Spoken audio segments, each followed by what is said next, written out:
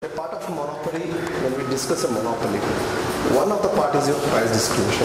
How does a firm discriminate prices on the basis of location, on the basis of the market, on the basis of locality, on the basis of ages? Now for the old age people, they have some different price discrimination.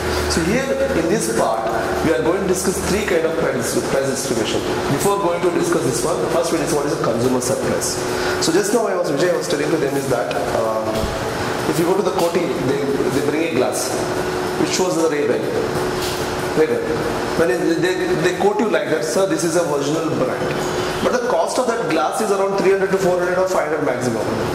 But he quotes you around 1,500 to 2,000 rupees.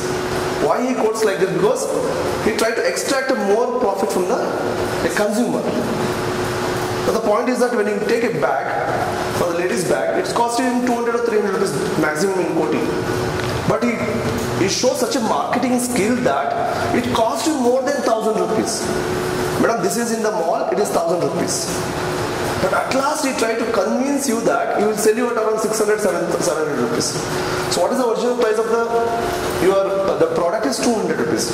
What you are giving is 700 rupees. So 400 rupees is a profit where the consumer is willing to pay and able to pay more than the market price of the product.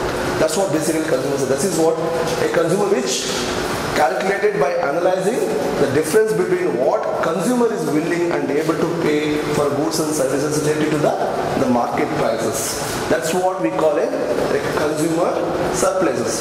The market price is around 200 rupees and the selling price is around the 7. The difference between the both is your consumer surplus. The same thing we represent here in terms of a graph.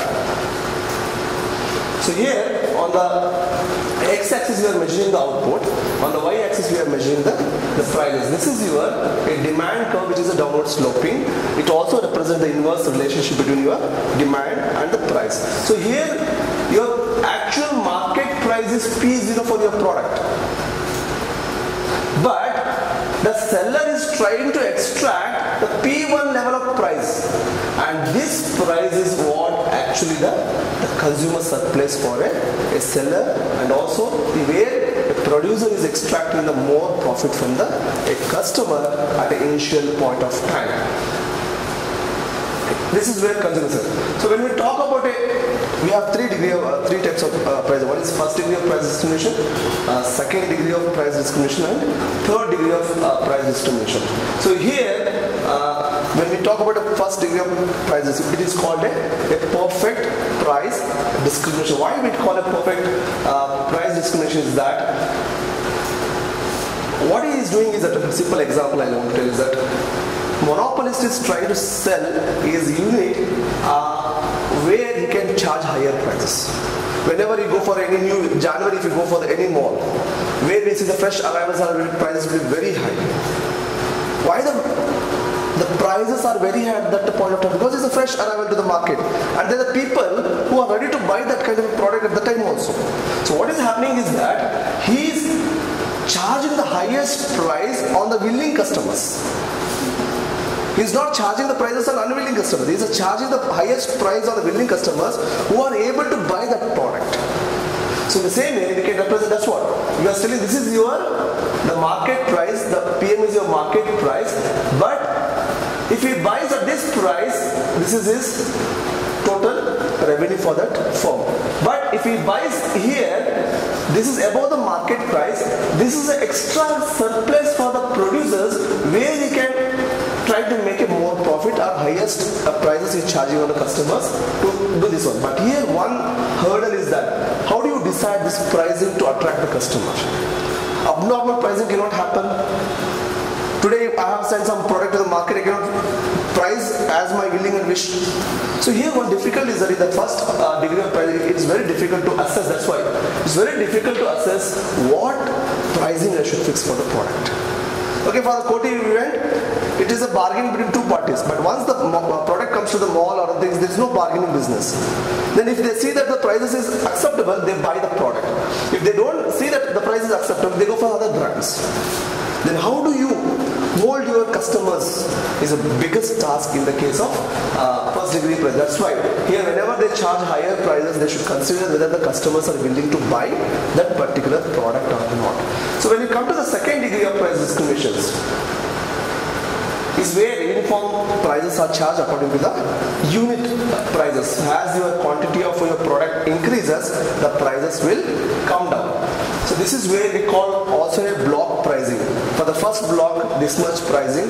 For the second block, this much pricing. For the third block, this much pricing. So this we can represent by the graphical representation is that where we can see that here again on the y-axis we have price, on the x-axis we have output. Now the point is that I assume this P1 has a mean variable, or this is a Q1 quantity which is charged at the P1 prices. When the prices are very high, we demand less. As the prices are coming down, demand is, the quantity demand for your goods is increasing.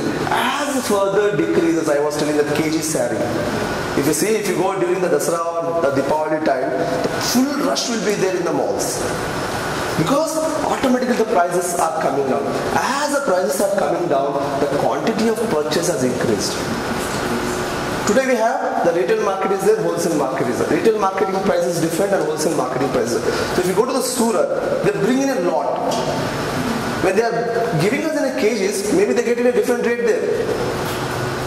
So if you buy in a bulk, the prices will change. If you buy in a single quantity, the prices will change. That's why for every block, the prices are changed. That's why you call as a block pricing. If you buy a P1 of the block, the Q1 is your quantity you buy. At the P2 pricing block, you buy Q2 quantity, and the P3 is your Q3 output. This is where we can also say that as the prices are coming down, you're demanding the more goods and services from the market. And the third reason where we can see this one, recently there was a report that Maruti Suzuki export 15 lakhs vehicle to the international market. Now the point why I am bringing this one is that when we talk about a third degree of price discrimination, here we are making that how does a company try to make a profit by exporting their goods and services. The same company producing the two goods, one for the domestic market, one for the international market. And what is the motive behind this one is how to extract more profit. The same cost of production is happening here. Little bit we assess the quality. One is that if you are exporting to international market, we should fulfill the certain quality requirement to take care of that one. But all major things are same. But producing here, where the cost of production is very less here, but we are selling in the international market where our prices are charged in the dollar. So what happens? There is more profit for the firms. So here in the third degree of price discrimination, we are discriminating our prices on the basis of geographical distance. And I also inserted the search prices, peak and off peak times, and domestic overseas markets. If you buy the product on the Indiranagar main road, the prices will be different. If you buy here in Goldwadi, the prices are different. So the same product charged a different price in the different places. So how does this helps to maximize the profit for a firm in the long term? This is the most important thing. So that's why you see this one, actually what is the elasticity says? It is if it is a more vertical, it is inelastic. Any price change in your product, there is a demand for your goods. That's why if you see this one is a perfectly relatively inelastic. Means even a small percentage change in your price doesn't impact your. That's why he is charging the highest price at this monopoly kind of a situation where he is having a QA quantity of your demand for your product in the market. As this goes turn like this, as it's coming, becoming more of a straight line, what is happening? You are going towards the perfect competition. If it is become a straight like this, that becomes a perfect competition where there is an n number of substitute of goods are there, where the pricing plays a very crucial role. So this is a market where he is charging the higher price, but if you come to the market B, the prices has has come down, because as your demand curve and marginal revenue curve is become a little bit more flatter. As a more flatter it is becoming, means there's a more competition in the market is there. As a result, what happens is that I cannot charge higher price in the market. This is the PA which is I'm charging for the QA quantity of product. In the market B, I'm charging the PB price for the QB quantity. Yes, quantity has increased. As we know that as the prices come down, the quantity. But if we merge these two, A and B market, this is the upper part is a monopoly kind of a market, and the downer part is very much of a perfect, more of elastic market, where the influence of your price change has on your demand. But in the case of group market A, the influence of the percentage change in your price has a lesser impact on percentage change in your demand, because it is inelastic. This is the inelastic kind of a nature. Whatever the product which is, this is a monopoly market. We are talking about a monopoly market. I am the producer, single producer who are in the market. I want to extract more profit from that market. If I'm exporting this product to the international market where there is no competition, whatever the price I charge, they should buy it. But the demand may be less. But there is a demand for my product at that particular price of PA. But here, it will be domestic market where our economic structure also plays a very crucial role. The income group also plays a very crucial role. I cannot charge the same price what I am charging in the international market. So the prices of your group B market, it automatically comes down. But the cost of production is the same for the two markets. The cost of production is the C. Here also C. Because we are in one plant only we are producing goods and services. So when the cost of production is the same, but we are selling a different price in a different market. We are selling a different price in this particular market where the monopoly of domination is there, I am selling higher prices. Where the lesser monopoly domination is there, I am selling at a lower price. Or you can tell in different market. One is international market, one is domestic market. Where this is international market, I am selling at higher prices, whereas in the domestic market, I am selling. But overall, both if you average, he is making a profit of PM level in the, when you club group A and the group B market, we are making a profit of PM. The cost remains the same for the three in the market. As a result, as your MC and MR is touching the point, this is the price which we are selling. The average price of the two market is, the PM is you are selling the price of the market at both the market. So when we average the both A market and B market, this is where our demand for A and B product at the market for that particular company. You are getting the idea? So here is more of a inelastic, more of a elastic. And when you compare, merge these two figures, you can remember this part is upper part,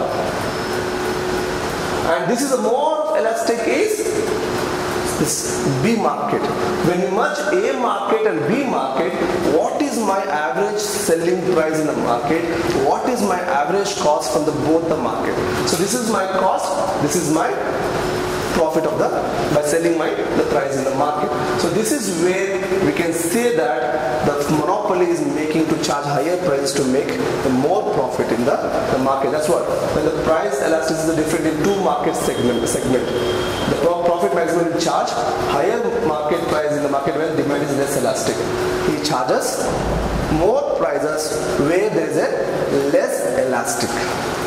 It is more elastic. It is a lesser. Whenever there is a monopoly trying to charge, whether there is an individual player plays a crucial role.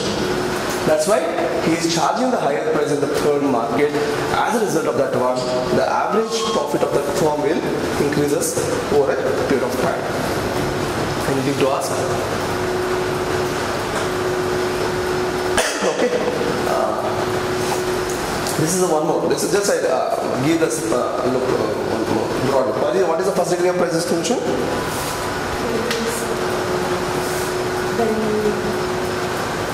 First thing we call it a perfect price discrimination. Why we call it perfect price discrimination? Customers willing to pay more. The customers are willing to pay, but whatever the prevailing price in the market, as a result of that one, the firm is trying to extract more consumer surplus from the customers. So as a result of that one, what is happening? The firm is making a more profit at initial level. But when it comes to second pricing, we call it as a uniform pricing or a block pricing. As price at higher price, we have a lesser block. As the prices comes down, quantity. As the quantity is increasing, the prices of your products are coming down in the market. But the third market is very important market where we are talking about two important things. We are talking about elasticity, less elasticity and more elasticity. When there is a less elasticity, the prices will be very high, whereas the more elastic, the prices will be less. On an average, the firm is trying to extract more profit in a less elastic market than the more elastic market. This is the three things which you want to explain through the graphical representation. Okay, fine. I will not stress much on this area. When you talk about a monopoly and monopolistic, I'll give the difference. One is that here, when you talk about a monopolistic competition, how does it differ from the monopoly? The first, what is a monopoly? Here is that in a perfect competition, we have n number of sellers and buyers for that. But here in a monopolistic competition, we have slightly lesser number of sellers and buyers than the perfect competition. That's why there are many firms producing slightly different product, and although they are in a competition with each other, their product is unique in some way. Their product are unique. So for example, if you take a soap, Mysore Sandal is a flat soap. Mysore Sandal is a flat soap. If you take it down, there's a gap in the shape in the dimension.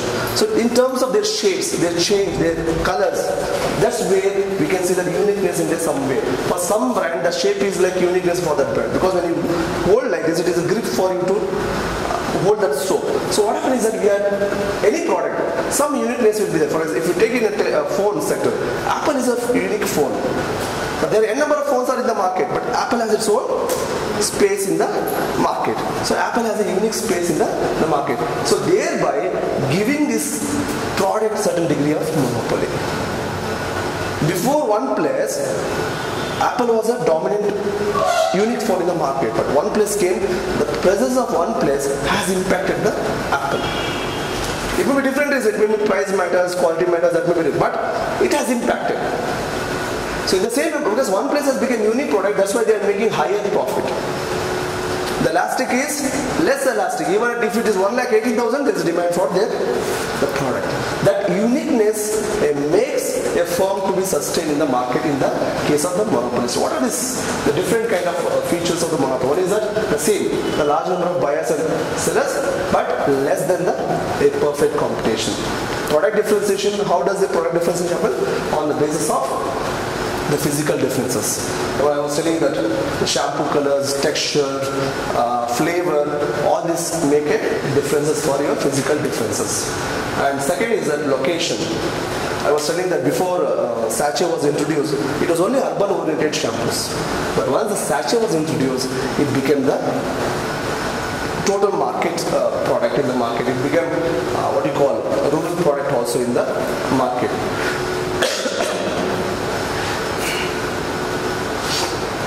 Now, example services. Nowadays we have Domino's Pizza, Domino's, Zomato, all these the services, because to attract more customer, to make them more lazy people, we are providing all kind of product image. I was telling that Dow image is different, Lux image is different, and Lifebuoy image is different. So all this different product differentiation makes their respective product unique in its own way. So as a result of that one, they have their market. If you go by paste, Sensodyne is one of the paste which has made its image in the market. But there's many paste are there.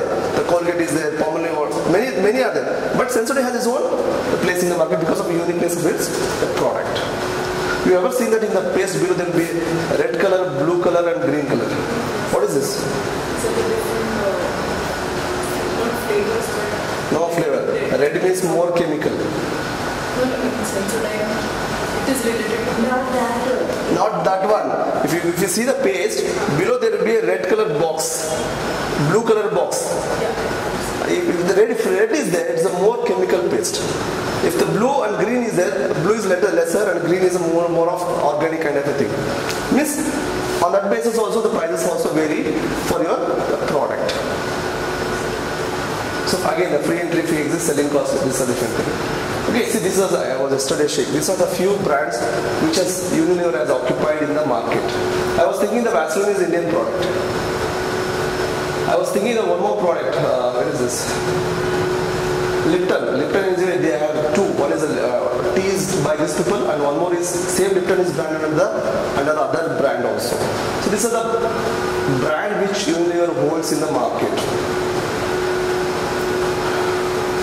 So this I will not discuss much, it's not required for people. Okay, what are the basic difference between monopoly and the monopolistic market? Here, in a monopoly, we have a single seller. But here, we have many sellers, many buyers, but less than a perfect competition. Number of players are 1. Here, 2 to 10 or even more players are there market. And product differentiation in the monopoly extreme, whereas in the case of monopolistic, slightly different. That's why every product has slight difference in their own way. Again, degree of control over the price. Monopoly has a highly control over the prices, but monopolistic have some control over the price because of the uniqueness of their product. Competition, no, in monopoly there is no competition, but in monopolistic there exists a competition because their number of players are more in the competition. But in the case of monopoly, there are only one player, so there is no concept of competition exists in the monopoly. Demand curve, a monopoly, it's more of a steep. But in the case of monopolistic, more of a flat. Again, barriers to entry, the monopoly, there exists a control, many controls are there, but in here in the monopolistic there is no control of entry and exists. What is the difference between firm and industry? There is no difference in the case of monopoly because there is only one firm exists, so there is no difference between the firms and industry. But in the case of monopolistic, as more number of players are there, so there is a difference between the firm and industry. What is the difference between firm and industry?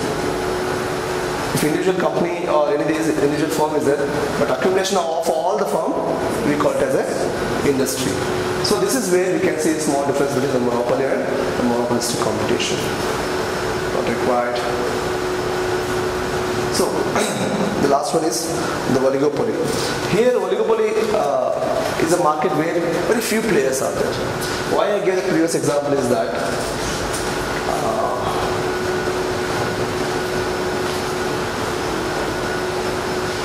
these are the service provider. Now, how many are existing now? The Reliance Jio is existing. The BSNL, anyway, they are collapsing. Bharti is only now the 3 major players we can say in the market for the service. One is that the Reliance, Vodafone, and Bharti Airtel. But rest of the players are the Tatacom has gone, Reliance Com, they are on the bankrupt. So MTNL, they are merging with other. So what is happening is that in the longer term, this many firms which are at the initial level becoming the 2 or 3 major players in the market. Tomorrow Vodafone will not be there. Vodafone will merge with somebody else. Idea anyway, Vodafone ideas are merging. Now Airtel and Reliance and Vodafone, 3 major players are there. So what is happening is that when we had a perfect competition market, we are turning towards the oligopoly market. That's what here also if you see that top 5 smartphone companies in India, the 2017 data, this is now Lenovo is not there in the picture also. So Vivo is there, Xiaomi which is now it is 27, where is that new figure? Okay, this is 27% now they are having a market share. There's Samsung and others are there. So this Lenovo is not there in the market. Again, Oppo, Vivo, Xiaomi, all are 3 are Chinese companies, plus 50% of the market share of the Chinese companies in the Indian market.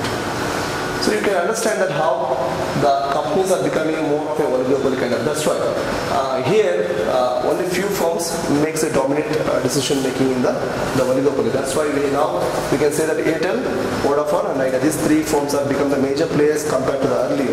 There are many service providers were there, but now only we have 3 major players. So here each firm is of a sufficiently large size that the decision taken by the one firm will be impact the other firms. That's what decision taken by one firm is now. For example, Airtel said that we are going to increase the price. Others are also following the pattern. Vodafone and Jio is also increasing the price of your service product. So they are whatever in oligopoly, the decision when they become the 3 big players, their decisions are done on the mutually independent or dependence. They make a decision on understanding each other. For example, if you go to any area where hospital, OP charges is 300 rupees. If you go to other hospital also, OP charges is 300 rupees. It is a informal agreement between these hospitals that you also charge same price, I also charge same price. If you go to any area, if the OP price is 300 rupees, all the OP price in that area is 300 rupees. But if you go to Banjara Hills area, OP price will be different. So this is where a few players make a decision. No, this I remove now. Why does it came? Okay, fine, this one is required. What is this collusion basically? We have the collusion concept is there. So here basically the collusion means the firms are coming together in terms of fixing the prices and output. So best example is that here to what price should be charged for the product. And second, at what level of output should be produced to make possible that oligopolist act as a monopoly. And third one is that the maximizing the profit. So the best example we can give is that OPEC. You heard of OPEC? We have two kind of a coalition. One is a formal coalition, which we can call as this oil producing exporting countries, where every year they come into the agreement that what barrel I should produce the oil per day. Means for example, if there are 8 lakhs to 10 lakhs barrel per day, they can extract the oil from the ground. Then how does that impact on the price? What price I should charge? This is they come into the coalition that where they can extract more profit from the market. That's why if they decide that we are reducing the output, then automatically the prices will shoot up. So they have more profit. That's why whenever the OPEC has a meeting, all other countries who are depending more on the crude oil, they will be eyeing on that meeting. What is their decision? There will be international pressure on these countries that don't decrease the extraction of oil. Because if you decrease the extraction of oil, automatically the supply will cut down. As supply will cut down, automatically the prices will shoot up. So as a result, our trade deficit will also goes up. So as a result of this one, very important. But this kind of a coalition is illegal in the US. They don't allow any kind of this coalition kind of things in it. US and England also they have this kind of a thing where they are not allowed to do some kind of formal coalition in the market. This is if Airtel changes its price, others will also the same pattern of change. That is what we call as a tactic coalition, where the one leader if changes the prices, other will also follows him. This is we call as a tactic coalition. So this here, just this is for to know this concepts. I think this is where. So I will say that agreement like to add around 6 lakh to 8 lakhs barrel a day to the market, helping the oil price has soared up multi-year. Means they decide that if any kind of a decision taken, if they want to reduce the oil extraction, then the automatic prices will go. If they extract the more oil, automatically the price. This is where the collusion happens between the OPEC countries that we make a decision on the price and the output in the market. So this is really done with. This is not required. This is the things. Okay, this is we done with this market. Now, another important topic is what is the monetary policy. Here we are going to discuss about. You may have heard in the paper that the quarterly monetary policy reports will come. They say that your repo rate has decreased on the basis of your inflation of your country. If inflation is less, they try to decrease your repo rate and all. Here we are going to focus on what is the major objective of your monetary policy, first thing. Then the instrument of monetary policy to control any ups and downs in your economy. It may be recession, it may be depression, or it may be inflation. Whatever what kind of instruments are used by the Reserve Bank of India to control your inflation in the economy. So one is that overall the monetary policy is framed by our Reserve Bank, Central Bank of India. Every country has the Central Bank of India which looks into the monetary policy activities. So here we have a specific called 1934 RBI Act where for certain guidelines and regulations are assigned for the RBI which can perform from time to time.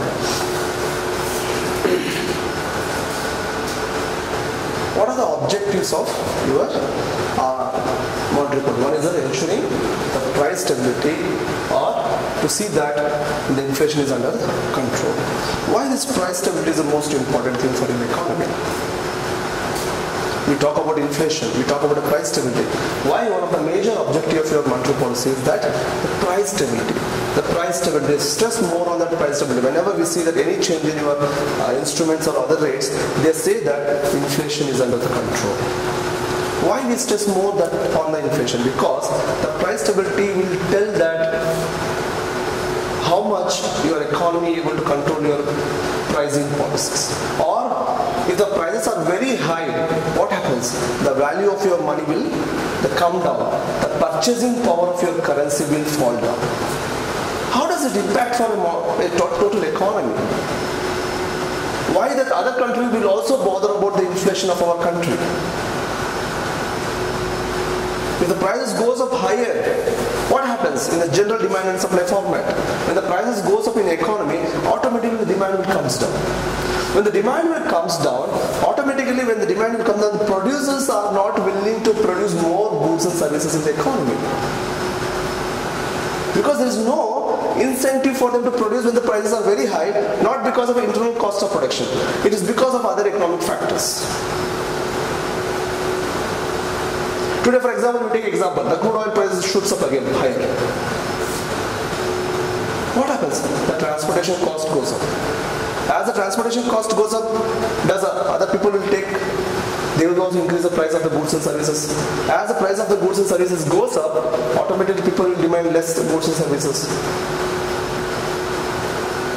So one of the important objective of your monetary policy is to see that the price stability should be under the control. Whenever any kind of ups and downs happens in your pricing policy, the RBI comes into the picture. What are the actions they take? We'll discuss later, but one of the objective of your monetary policy to see is that the price stability. The second one, to encourage economic growth.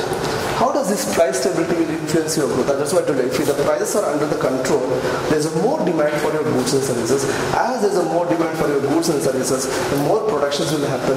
As the more productions will happen, more employment opportunities created, more income is created, more national income will be increased. This is a cycle. Once demand is more, the productions will be more. As the productions will be more, we want more people to produce goods and services. So employment will go up. As the employment will go, the wages will increase. The income will be in the hands of the people. The consumer spending will increase. As the consumer spending will increase, again the demand for your goods and services will increase. Your total national income will increase over a period of time. I was telling yesterday that the market for goods and services. Why the international companies are coming to India? Because there is a data that your income is going to be tripled by 2025. Once the income is going to be tripled by 2025, there is more demand for your goods and services. The more demand for the luxurious product. So as a result of that one, the more production activity take places. As the more production activity take places, more employment is created in the system. We never heard that Kia will come to India. It came to India. They started a big plant. The lakhs of employment opportunities created. Not only employment opportunity created, the surrounding area infrastructure is also developed. As the infrastructure developed, the housing pricing went up. Construction boom took place. The new shops started to emerge there. See how this plays a crucial role in terms of creating employment opportunity in the system. That's why Hyderabad, this financial district 10 years back, nothing was there. Today it became the hub for the software industries. Why? The government of the Andhra Pradesh, they made this as a special economic zone. You come here, we allocate a land for you, we give a tax holiday for you, you start your company here. Why? We are encouraging them to start this because by getting one company here, the other companies can also come occupy here. Today, Chennai is famous for auto industries. There's a big auto industries line. All the big companies' spare parts are available in Chennai. When the Kia started in Anantapur, 80% employee came from the Chennai. They don't know Telugu. It's a very big problem for them. And what was the advantage? The mediator made a big profit there. What was the rent for the houses? 1 lakh. It made 1 lakh also.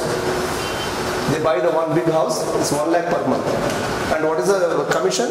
If the mediator gets one house, the 1 lakh should be given to him on a first rent. So this is where your system will help you in terms of development activities. That's why whenever there is a more productional activity happens, the more income is generated, the more employment opportunities created, automatically your national income will grow. As a result, again, as the national income will grow, the income is distributed in terms of a per capita income. Again, the per capita income will grow. So this is a cycle where this cycle should not break. If the cycle breaks, today what is happening? There is a lack of demand in the system. The people are saying that there is no income with them. The rural sector is in a back. What is happening is that because of that one, that there is no demand in the system. How to create a demand this one? If you see that, I'll show you some of the data. If you see that, whatever the rates are coming down for the RBI purpose, it is the lowest all time. The repo rate has come at 5.15% is the lowest all time. But still, the demand is not created in the hands of the people. It's a story I'll discuss later. So in this way, what happens is that your economic growth will be enhanced over a period of time. Finally is that to see that your foreign exchange stability is in the control. So whenever rupee will appreciate, why we bother? Whenever the rupee will appreciate, why we should bother? Jay? Whenever the rupee appreciate, why we should bother? Export gets, why we are not exporting country, no? If it export is advantage for if your rupee get appreciates. It becomes a costly, but one more thing is that we are importing countries. We are importing countries. Only thing is, rupee should not depreciate basically. If you are importing country, rupee should not depreciate in terms of a dollar. As it depreciates in terms of a dollar, we should give more money to the international market. As a result, what happens? Our trade deficit will increases further. So as a result, it is a burden on the economy. That's why whenever there is some kind of a depreciation happens or whatever the things happens, the government RBI will come into the picture. They increase the tariff on the gold import. We cannot control the crude oil, but they increase the tariff on the gold import. They stop getting the gold because we pay more money for the gold. So as a result, they try to see that, or the other way is that we sell the dollar in the international market. Whatever we have a reserves with the dollar reserves, we sell artificial, we create a demand for our money and we'll avoid demand for the dollar currency. By selling the currency in the international market, what happens? Automatically we are buying our currency from the international market. As a result, we are trying to appreciate our currency. If we depreciate more, we pay more. That's why the exchange rate stability is also one of the important objective of the RBI, where it can see that all these objectives are fulfilled from time to time. This is what I have discussed. I will not go further into this one. Yeah, this one. As for the Chakravarti committee, they said that what should be your inflation in your economy? They say that 4 to 6%, plus or minus 2 is acceptable. But if it crosses the 6%, then it is a problem for your economy. You see that, it should be under control. That's why whenever you read the papers, whenever they say that your inflation is a 3.36%, your retail inflation is much. Because of that one, we are reducing our repo rate. If it crosses higher, means the inflation is increasing. The more money is available in the hands of the people, the more spending activity is happening in the hands of the people, then how to control that spending? So what we do is that we increase the repo rate. As we increase our repo rate, automatically the lending activity will come because the rate of interest will go up in the market. As a result, the investors will not willing to take a loans from the banks. So this is where, that's what we discuss in terms of instruments. These are the different instruments of the monetary policies.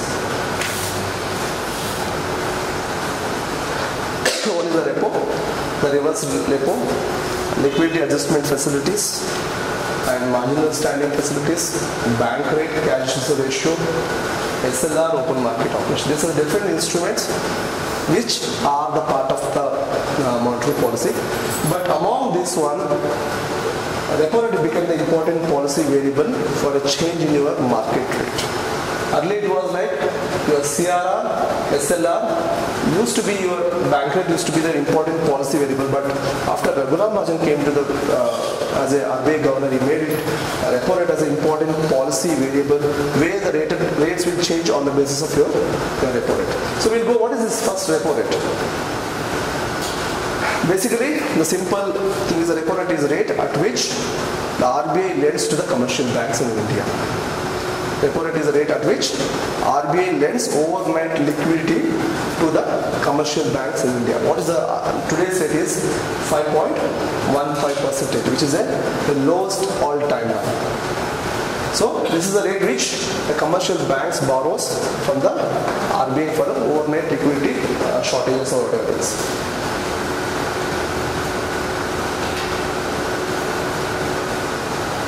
So if RBI, when the repo rate become cheap, if the repo rate become costly, how does it impact on your economy? That's the most important thing here is that. The one thing is that if repo rate goes up, if today is 5.9%, it make it 7%. How does it impact on your economy? If repo rate comes down, how does it impact on your economy? That's the most important thing why we want to discuss. One is that if the repo rate goes up, if today is 5.9%, we assume that it goes to 7% or 8%. How does it impact your economy? First thing is that, what is our definition? The repo rate is the rate at which the commercial banks borrows from RBI overnight liquidity. If I borrow from that bank, what is the today market for housing loan? It's around 8.45% to 9.45% or 10%. But if this goes to 7%, does the rate remain same? No, they will increase the housing loan whatever we have, the other motor insurance, whatever that loans are increases. So what happens is that as loan rate goes up in the market, the investors are not willing to take loan at that point of time because the rates are very high in the market. So what happens automatically, the investment will come down in the market. As investment will come down in the market, the production activity will also stop for a short period of time. As a result, overall what happened is that we are observing the liquidity from the market. Why we are doing? Because the inflation is very high in the market. The spending activity is very high in the market. We want to control that one. We want to observe whatever the liquidity available in the market. So if I increase the rate of interest, the banks will find difficult to lend. As your repo rate goes up, your reverse repo rate will also go. So then what the banks will do is that better to keep with the RBI where I get a better interest rate than the lending activities. Repo rate is the rate at which the commercial banks borrow from the RBI. The reverse repo rate is which RBI borrows from the commercial banks at the rate which is mentioned by the RBI. So now the banks will find better is that to keep money with the RBI rather than lending, because if the lend there is a chance of default, NPA, blah blah blah things will happen. So as a result, what a bank will suffer. So because of that one, whenever the inflation is very high in the market, RBI will increase the inflation RBI will increase the repo rate to control lending activity of the banks. As a result, what happens? We are observing the liquidity. From now on, we are controlling the liquidity flow to the market. If the inflation is under the control, we are releasing the more liquidity to the market. We are reducing the interest rate where the more lending activity can be created, where more investment activity can be created, because to create a demand in the system.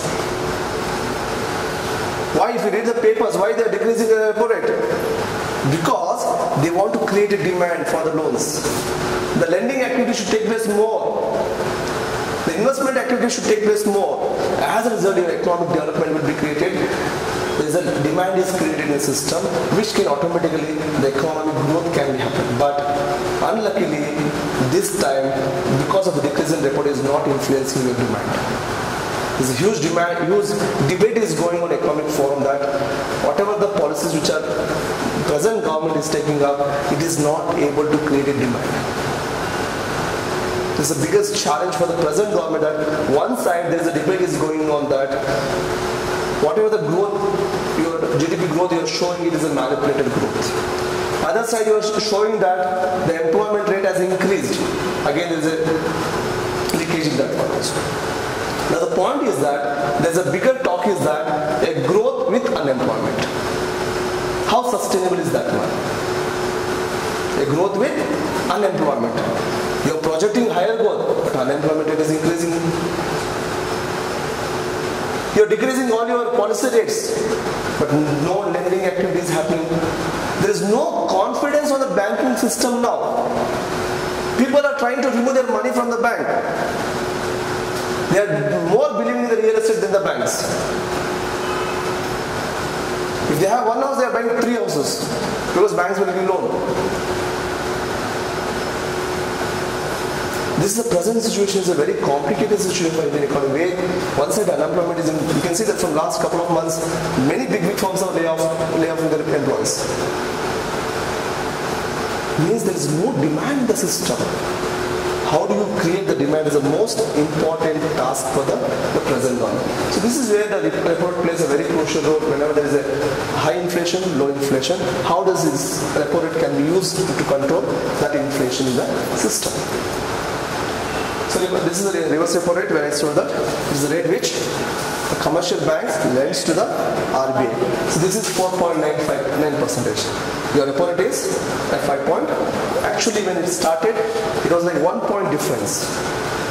If it is a 5.15% as per the policy what they, but now the gap has reduced because the banks, the RBI started to suffer because 1% is a huge difference. Whenever the inflation is high, if I take more, whatever the surplus liquidity available with the bank, if I observe that liquidity, I should pay more interest to the banks. The banks were finding that was a heavenly place for them. Rather than lending, it's a better place to have a guaranteed return on that investment. So as a result, what happened is that the gap has come down now. It is around 25 basis points now. So here, it's like where the commercial banks will keep their funds with the RBI.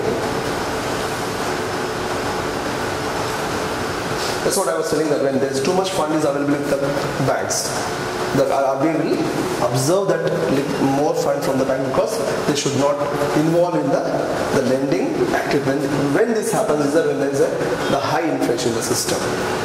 When there is a high inflation in the system, whatever the surplus liquidity, for example, SDFC has a surplus liquidity, they can use for lending activity.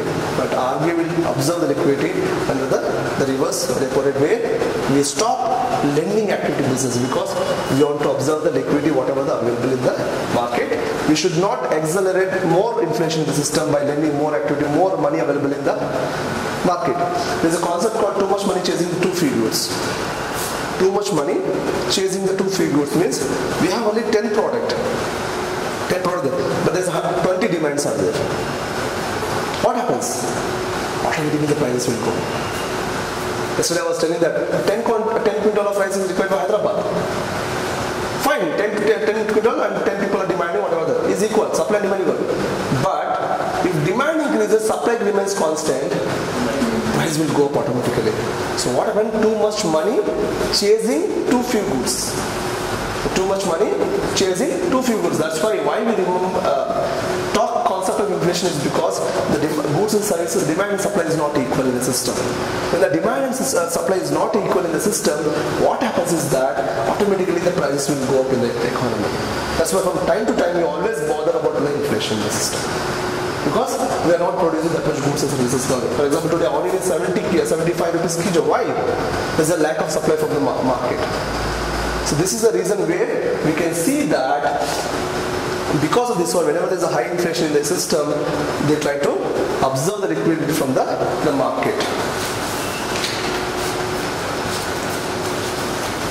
So this is liquidity adjustment facilities that whenever there is a mismatch between the banking in terms of their whatever the liquidity available, they use both this repo and the reverse repo rate to adjust the mismatch between their whatever we have liquidity in the adjusting the mismatch between them. That's why the repo and reverse repo are the operation of your LF, where we use this liquidity adjustment facility to see that there should not be a mismatch between the liquidity whatever is available in the bank.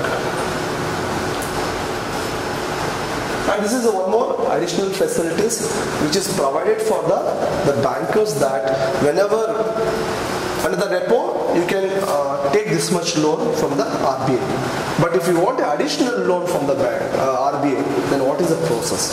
So under that category you can take additional loan under the category of your marginal standing facility where the scheduled commercial bank borrow the additional amount of overnight money from the Reserve Bank by dipping into their SLR, the statutory liquidity ratio, where the bank will be holding with themselves, which is a 18.5%, which the bank will be holding in the form of asset, in the form of bonds, in the form of currencies.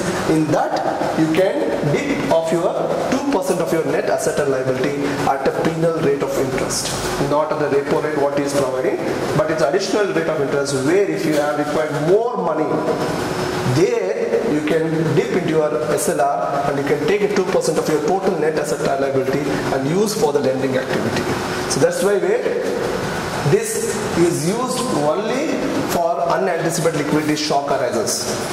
Because when there is no liquidity available, then they want to dip into their own SLR where they can take money from to overcome liquidity shock. This is the purpose where our marginal standing facilities are used.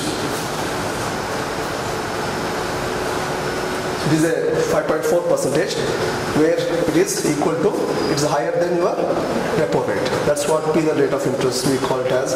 If you want to take your money from the SLR, you want to pay higher interest rate on that money. That's what our rate of interest is, 5.4%. That is the current rate of interest. Again here, if there's actually the bank rate and repo rate are always confused. Actually, initially the bank rate was a one instrument which used to be lending activity, but now after the introduction of a repo and a bank, what the major difference is that repo rate is for the short term period, where 1 days to 90 days something is there, and the bank rate is for the long term rate, where they for the repo rate we should have a collateral securities, but for the bank rate we not require a collateral securities or this thing. I have a small difference. Okay, the difference between the bank rate and collateral is that no collateral is involved in a bank rate, but repurchase agreement is used. That is what, by if you take this much loan, by this time I will repay whatever the loan I have taken. That is what I will from the repurchase. So what is the duration? And the repo rate is to lend money short term, more than the 2 days to up to 90 days, whereas in the bank rate it is longer than more than the 90 days to up to 1 year. So where this duration will tell the difference between the bank rate and the repo rate. So this is where I can your repo rate and reverse repo rate. So you can see that it was around 8% in between 2012, and again here 7 or 8% up to 2014. But after 2015 you can see that your repo rate is coming drastically down. This is October 2019 data. It is coming drastically down. And here also, when the inflation was very low, they tried to reduce your repo rate, because to create a more demand. So as we can see that we are assuming that after 2009, this is the first time you can see that your repo rates are coming all time low. Because this is why? Because we are saying that the inflation is under control. We want to create a more demand in the system. We want to create a more investment, more lending activity where it can take up the investment activity, where it can lead to the production also. So this is the logic behind what we are doing in the system by reducing the policy rates. This is the cash resolution. This is a daily average of 4% of your reserve should be kept with the RBI. 4% of your net asset and liability should be kept with the RBI. Why? Because of any liquidity shock, or it's a cushion for your any kind of a mishappens in your banks. For example, today more depositors are there. What they do is that if anything goes wrong, they can use this CRR money has to support the more a depositor. That's why it is today 4% of your net asset and liability should be kept with the RBI as a reserve. That's what. Whatever the amount of your net asset liability, the 4% of the net asset liability should be with the RBI. This is one more, the statutory liquidity ratio I was telling you that. Earlier we used to, whenever we used to control the inflation in the system, what we used to do is that the CRR, SLR, bank rate, these three are a very important instrument to control inflation or inject the liquidity in the market, observe the liquidity or inject the liquidity in the market. But earlier it was this instrument. What earlier in 1991, it was by including both SLR and CRR, it was around 52%. 52% of our net asset and liability was under the reserves. Means the banks were not allowed to spend that 52% for lending activity. Whatever the remaining 48% of your net asset and liability is only allowed to for the lending activity. Because of that, what happens? The bank used to suffer a lot. Whatever I have a reserve, whatever I have asset, if it goes in the reserve, how to do a business? As the Narsimham committee said that you should bring down your SLR and CRR. Now the SLR is 18.5%. It was around 20 something more. It was around something. Now it is 18.5%. Your CRR is around 4%. So it is around 22.5% is your now reserves. Compared to 1981, it is 52. Now it is 22%. Now the rest of the money you can use for the lending activity purposes. So SLR was one more instrument. Whenever you want to inject the liquidity, what we'll do is that we reduce it. By reducing what we are doing, the more liquidity is available to the bank to lend. Whenever there is an inflation is very high, we increase SLR, we increase CRR, we increase the policy repo rate. So what happens? We are cutting down the liquidity for the lending purposes. This is where we try to see that the monetary policy see that more inflation cannot be created in the system. Or we want to inject the liquidity to create a more demand, reduce all the rates. If you want to control inflation, increase all the rates. Automatically, the lending activity will come down. So this is one more way the static liquidity ratio is with the bank itself. Many people when they write, they make a mistake that CRR will be with the bank, SLR will be with the RBI. No, the CRR will be with the RBI, SLR will be with them only under the different formula of like the government securities, the cash and gold, and other government securities will be under the SLR categories. So this is where they keep with themselves 18.5% of their net asset and liabilities. And as this we saw that these are the instruments which are used by the monetary policy. Open market operation is that where the government tells that to the RBI, sell my securities in the market. Sell my bonds in the market. Why? To observe the liquidity. When there is a high inflation in the system, the more liquidity is available among the investors. Who are the investors? Institutional investors, retail investors, all these investors are there. When the government sells their security to these investors, the money is flowing to the RBI. So whatever the money they had with the investors, it is observed by the RBI in the form of open market operation. Where in the open market operation, the RBI is selling the government securities behalf of the government. So as a result, one side RBI instruments are playing, other side open market instruments are playing, where to observe the excess of liquidity or release the liquidity to the market to see that the demand is created or demand is controlled in the system. This is where when we see that there is excess flow of capital into the system, how do we protect that capital? So under the new market stabilization scheme, in 2004 they bought this scheme to control the excess liquidity in the system, and that whatever the liquidity is available in the system, it becomes a separate government account with the Reserve Bank account. The cash mobilized through this account, it will be under the separate government account under the RBI, where they observe this excess liquidity through FDI investment or other investment, whatever the money flows, they put it in under the category of separate account under the market stabilization schemes. So the surplus liquidity more arising from the large capital inflows is observed through sale of short-term dated government securities, and whatever the money we get, we keep it in a separate account of the RBI. So these are the, how does we control the credit by the Reserve Bank. These are the 4 different steps where we use the repo rate policy, open market operation, the cash reserve ratio, and standard. Now you should explain me that whenever you write exam, how does the repo rate will influence your inflation and deflation? How the open market will help in controlling inflation and deflation? Cash reserve ratio, how does it helps in controlling inflation or we can tell injecting the liquidity, observing the liquidity. Okay, so these are the few things.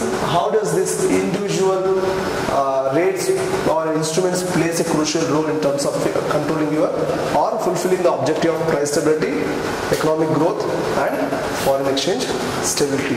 How does this 4 instrument plays crucial role in terms of your price stability? This is where you should explain if you get this question. Anything to ask? No, you should ask now. Okay, I'll ask you to tell. How does the open market operation helps?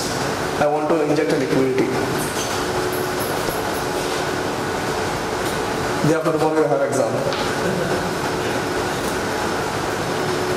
Day after tomorrow, no? My paper? Yeah, tell me. How does open market operation helps to inject liquidity?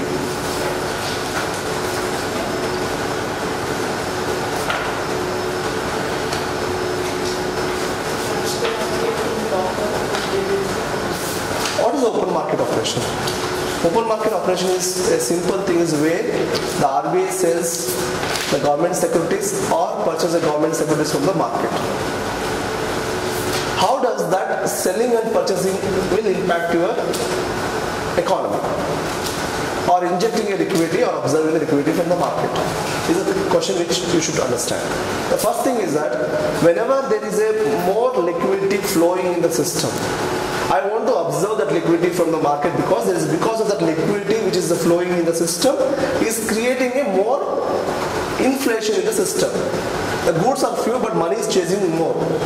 So how does I do control that one? One thing is that by selling my government securities, when I sell that government securities, different kind of investors, they want to pay me money. So through what happens, I am observing the liquidity. If I sell something, they should give me money. So that is a compulsory requirement where we sell the securities, the people will buy because they know that the market conditions are not good. Market conditions are not good. We cannot find a higher rate of return in anywhere compared to this government securities. So what do? They keep all their money in the government securities. So as a result, we observe the liquidity from the market. But suddenly, economic conditions are good, again we sell them. That is what repurchase agreement. We sell them again at a rate of interest. If it is a 5.7%, if I take a 10 rupees, I give him a 15.7 rupees on the repurchase agreement date. So what happens as a result of that one, again I am injecting liquidity in the market by buying back my securities. This is where to observe liquidity in the market. To control the lending activity, use the repo rate, use the CRR, use the SLR. As the repo rate goes up, the interest rate of your other things lending rate of interest will go up. As the lending rate interest goes up, what happens?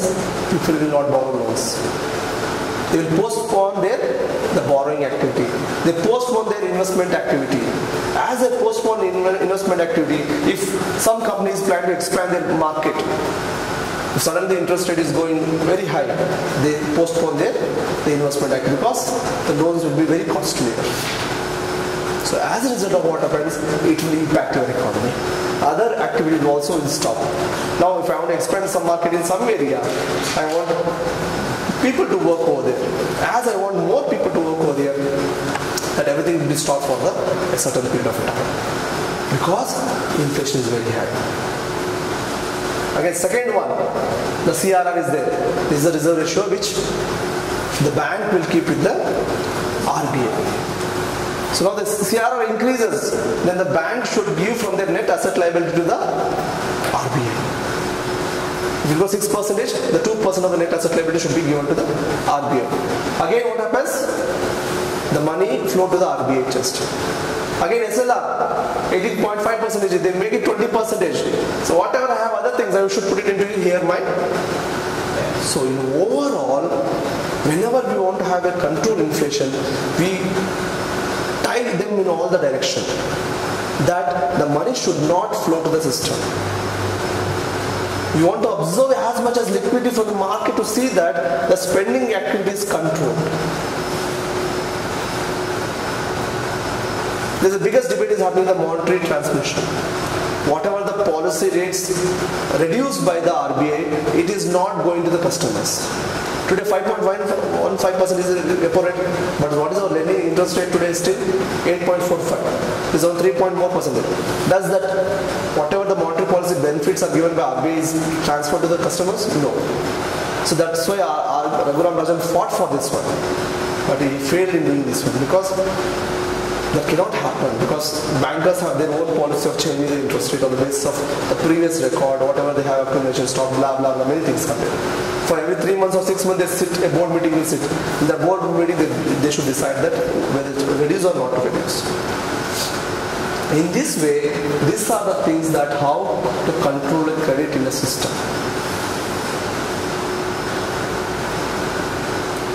In the context of your economic structure, economic environment. Your economic environment is good, this will all will be positive. Means positive means rates will be less. If the economic condition is bad, this will be higher rates will be there in the market. This is where the monetary policy plays a crucial role in terms of controlling your system through price stability. You getting my point? Okay, we'll stop here. Take a break. 10:15 or 10:30? 10:30 na? Hey, you take a break. We'll start. A fiscal policy will be able to fulfill its objective of your. These are the few objectives. How does it try to fulfill its objectives? One is that the full employment. What do you mean by full employment? Whoever is willing to work, we provide him a job. Where not a person is willing to work but there is no job, we call it as a not full employment. So now the point is the full employment. How do I create a full employment in the system? Is the most important thing for the government. I told you example of Kia. In that locality, we are able to provide a lack of employment opportunity. In this locality, in financial districts, we are able to provide a lack of income. Like this, the fresh industries, big industry comes to your country. By coming that industry, organized employment, unorganized employment is indirectly created in the system. So organized employment is like registered companies will come there, they will provide employment. Unorganized is like we have a idli shop, we have a tea shops. These are unorganized sectors which is more dominant in your sector. So what happens? Both unorganized and organized sectors will grow as a result of the fresh investment or industry coming to your country. As a result, if the more industry comes to your country, you have more employment opportunity. If you are able to achieve the concept of your full employment, other aspect will be easily taken care. Okay, other aspect is taken care in the certain condition. When the demand is increasing in the system, at the same time supply should also increase. There is a talk that population is growing, but we are not able to fulfill whatever the population is required. We are not able to fulfill the basic requirement of your population. It means that the other side, the demand is increasing for your goods and services, but other side, the supply is not increasing at the same rate what the population is increasing demand. So there is imbalance. So when there is imbalance, only the problem starts. So your supply and the demand should go together. So again I told you that economic stability. Other side we talk monetary policy, how it uses its economic stability. Other side also, the government will see that the excess money is not flown into the system. How? We call a concept of deficit. Is that? What is the deficit? Is like revenue minus expenditure is your deficit. Then the point is that many economists say that deficit is good for your country. Why? Because for the 2019 budget, I project my budget is around 10,000 crores. I project on the basis of whatever the revenue sources for me. I plan for my 2019 and 20. My estimation budget for the 2019-20 is 10,000 crores for the small economy. But when I come to the 2020 March, my revenue was only 8,000 crores. The revenue was 8,000 crores, but estimated budget was 10,000 crores. This 2,000 crores, where do I get? This is the biggest question for them. So earlier what they used to do is that whenever there was a deficit, the government will used to tell to the RBI that print more currency. To print more currency, but you cannot do like that. By printing more currency, what you are indirectly doing is that you are decreasing the value of your money in the system. Some people will say, as per this is my economy, as per my will and wish I can print my currency. cannot happen because you can print more currency, but other side the goods and services should also be more. When you have more money and chasing only few goods, automatically inflation will go in the economy. It's in the system.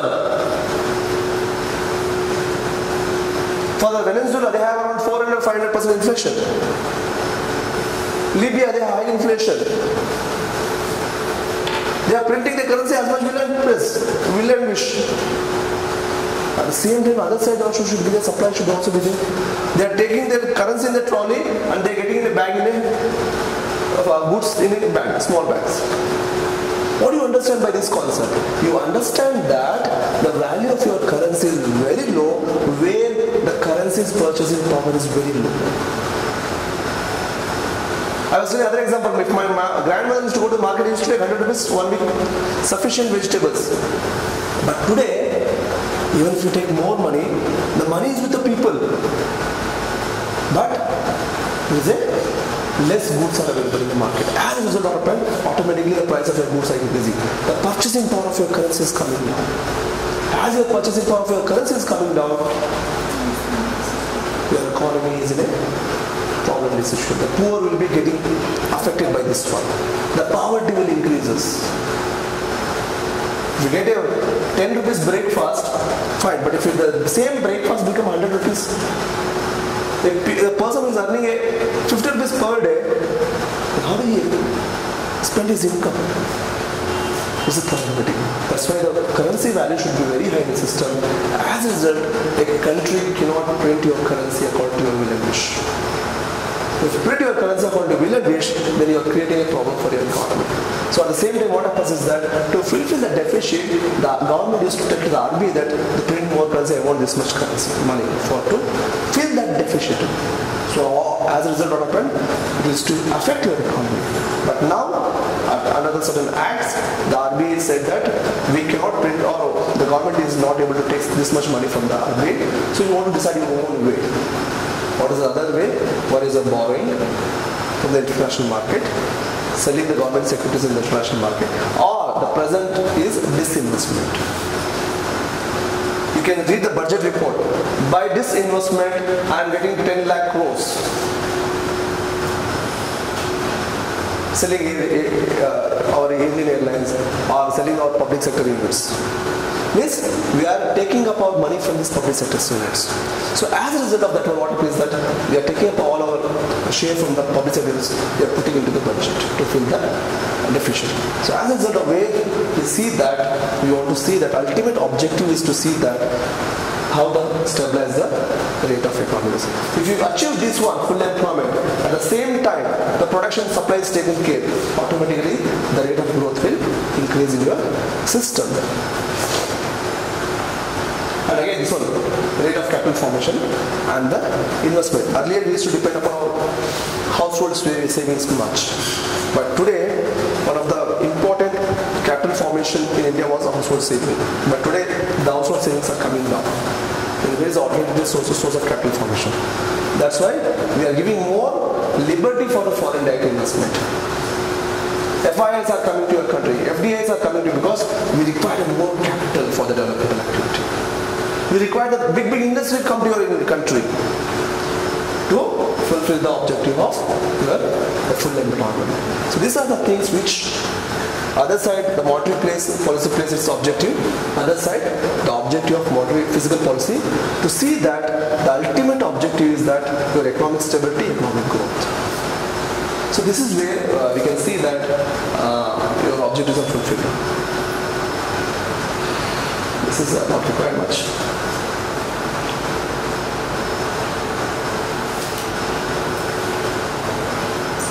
What I discussed is there in the PPT.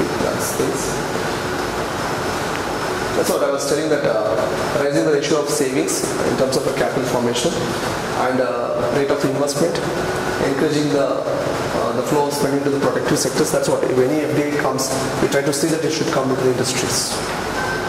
Why? It created a lot of opportunities. Not only employment opportunity, but other opportunities also created surrounding that area. So that will impact your economy. That's where it plays a very crucial role. And ultimate objective is that reducing the inequalities of income and the wealth. But what is happening here today? Because of the globalization, the rich are becoming richer, the poor are becoming poor. The inequality is bulging. If the inequality bulges further, where does it lead? Is an important question. Does it lead to some kind of a new revolution or some kind of new things, or a civil war kind of a things? Don't know. Which is in coming days we will know that if 20% of the 20 people are holding 80% of the asset and another 80% of the population holding 20% of asset, it's a huge inequality. So this is where it's very important to see that the ultimate objective of your government is to see that inequality should be come down. The poverty level should come down in your system. To do that one, economic growth is one of the important instruments to achieve the lower the poverty of your country.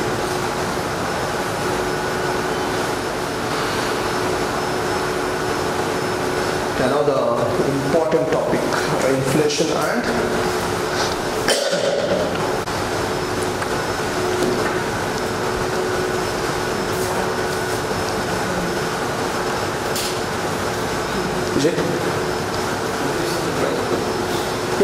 a general rise in a price or a persistent rise in a price over a period of time. Means your prices are drastically increasing or increasing at a higher rates. This will create a problem. That's what are the different types of inflation? That's what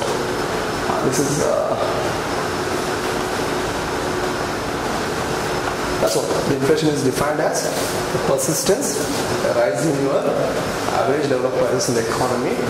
In India, we measure in terms of a consumer price index. But before Raghuram Rajan, we used to use the wholesale price index. There was a huge debate took place that why we should go for a wholesale price index rather than we can go for a consumer price index. Now, the indicator to measure your inflation is consumer price index.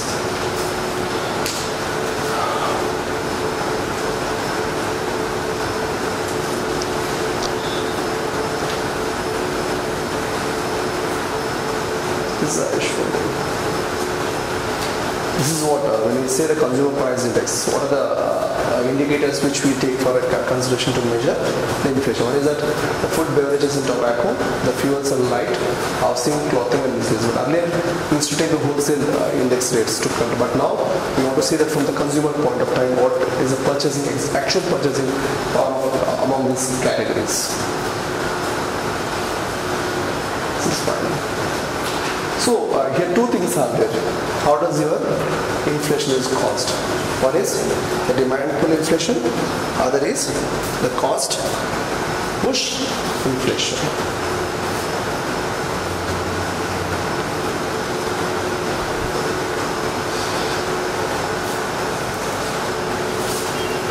Is there?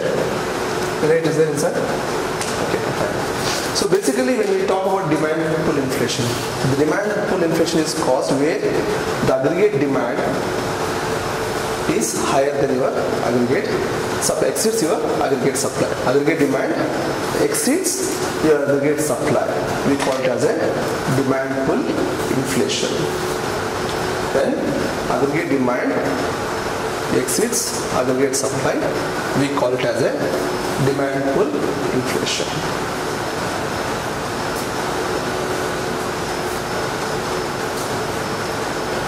Okay, what are this component of your aggregate demand? The components of aggregate demands are your consumption, investment, public expenditure and exports. These are the component of your, we call it as C plus I plus G plus X minus 7. So this is your, C is your consumption, investment, government expenditure plus export minus import. We call it as the component of your aggregate demand. Among this, any of your component increases, then the supply. Then there is a push in your, yesterday I was discussing that how the supply is a constant. Demand was pushed up. As demand was pushed up, automatically what happened? The prices went up. It is because of excess demand was created in system than the supply, automatically the prices were gone up in the system. That's why, because now the consumption, you can take consumption and the price. Actual consumption of your this locality is 10 quintal tomatoes. Fine, if 10 quintal of tomato is required, fine. But if the consumption of your tomato increases to 15 quintal of tomatoes, but supply is 10 quintal. The 5 quintal is extra. But what happens? Automatically, too much money is chasing too few goods. So what happens is that we require additional consumption. Now what happens is that whoever is having more money, they take up the more product. The lesser money people will postpone. The people used to have a 2 tomatoes, 3 or 4 tomatoes, they come to 1 tomatoes. You remember recently there was a situation where the onion was not available in the system.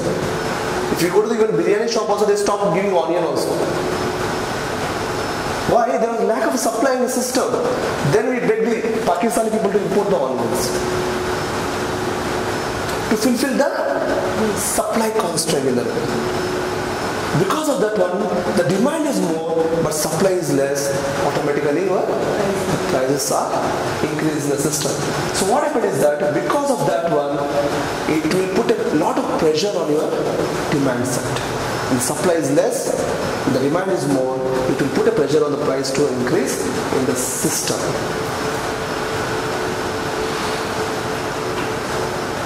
That's what, too much money chasing too few goods. A simple example you can tell is, yesterday we are telling, this is our aggregate supply, this is aggregate. The initial equilibrium point is at when the price was P1 and the Y1 was, this is our national output at this price level. But as the demand increases, sudden demand increases, the supply is constant. Yes, after some mechanism, we try to see that fulfill the supply. But sudden increase in your demand, what has it led? It has led to the increase in your prices. So what happened? The demand pull inflation is because of the increase in the components. Because supply is constant, demand increased. As the demand increased, automatically the prices were increased in the system. That's why we call it demand pull inflation. And what are the factors which affects in reality, in real economy, to see that it affects your demand pull? One is that increase in the money supply. One of the factors is that increase in the money supply. I was telling that whenever there is a deficit in the system, if you print more money, then more money is flowing into the system.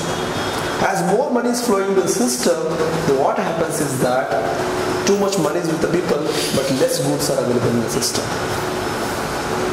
So demand for goods is more, because if I have more money, I'll sit idle. I will not sit idle. If suddenly your income is 1 lakh, it becomes 10 lakhs. You buy whatever you have a wild desire, all the product you buy. But other side there should be supply also. If the supply is not there, then automatically even there's one product is available in some shop, you will go that, you will bargain that you should get that product. The same thing happens in the market also. When the lack of supply is there in the market, the people will fall to get that price at higher auction. In the right to bazaar, if you go that, the product will come, they put for the auction. Whoever quote higher price, it will go for them. In Kerala, liquor shop, when the liquor shop opens morning, there is a big line in front of a liquor shop. Why? Because there is less shops in the Kerala. If the shops increase, supply increase, then automatically the line in front of the government shop will come down. Yes or no? But in Hyderabad, we don't have a problem. In Gully we have 2-3 liquor shops. Even the 3 liquor shop, again the queue will be there. So much demand. But supply is also there. Okay, so the way we can see that, when we see that the money is more with the people, but the supply is less, supply of the goods is less, then we try to extract by giving higher price to get that particular product. Why we are not going to the government hospital? Whoever is having money, they go to the private hospital. Whoever having less money, they go to the government. In government also there is no bed. Every day we see some issue in the government hospitals. The population is very high, but demand is very less. So supply is very less. Demand is very high, but supply is very less. So whenever there is an increase in the money supply in the system, more than what it required, we see that it will lead to the demand pull inflation in the system. Increase in the public expenditure. For example, my present budget is 10,000 crores for the Hyderabad. I'll make it 20,000 crores. 10,000 crores increased. Now, this money is for what? Spending purposes. To start a new project. You start a new industry. When I start this new industry, the government is pushing more money into the system. Whenever they push more money into the system, what they are doing is that they are trying to provide wages to the people, income to the people. As they get income to the people, then what happens? The demand for goods and services. Increasing your public expenditure will create a demand pull inflation in the system. So that's where your supply is constant, your demand is pushing up because of your increase in money supply, increase in the public expenditure. It creates a demand pull inflation in the system. Disposable income. As your income increases, your disposable income increases, your demand, the more the goods and services in the system. Consumer spending. We heard that the Western people are more spending people than the Indian. We are more saving kind of a people, but Western people are more spending people. So what happens is that even if your income has increased, if you save a lot of money in terms of savings, then automatically your spending activity will come down. But if you are like a Western country, if I get a 1 lakh, I spend 1 lakh, then again there is more demand for your goods and services in the system. The spending activity of your country will also influence the demand pull inflation in the system. Cheap monetary policy, that's what I said. You cannot print as per your will and wish your currencies. If you have a cheap monetary policy, you are creating a demand pull inflation in the system. Deficit financing, I told you. What is deficit financing? Deficit is the revenue minus expenditure. How do you finance? I finance by borrowing, printing currency, or a disinvestment pattern. So this all what we are doing is that we are injecting a more liquidity into the system. Luckily we have corruption more, that's why we are less bothered. And the black money. How does the black money? Huh? Sorry? Money which is, no, yeah, I know that, but how does your black money will create demand pull inflation? Cannot be spent. Cannot be put out in the market. Anything else, Vijay? How does this black money can create a demand?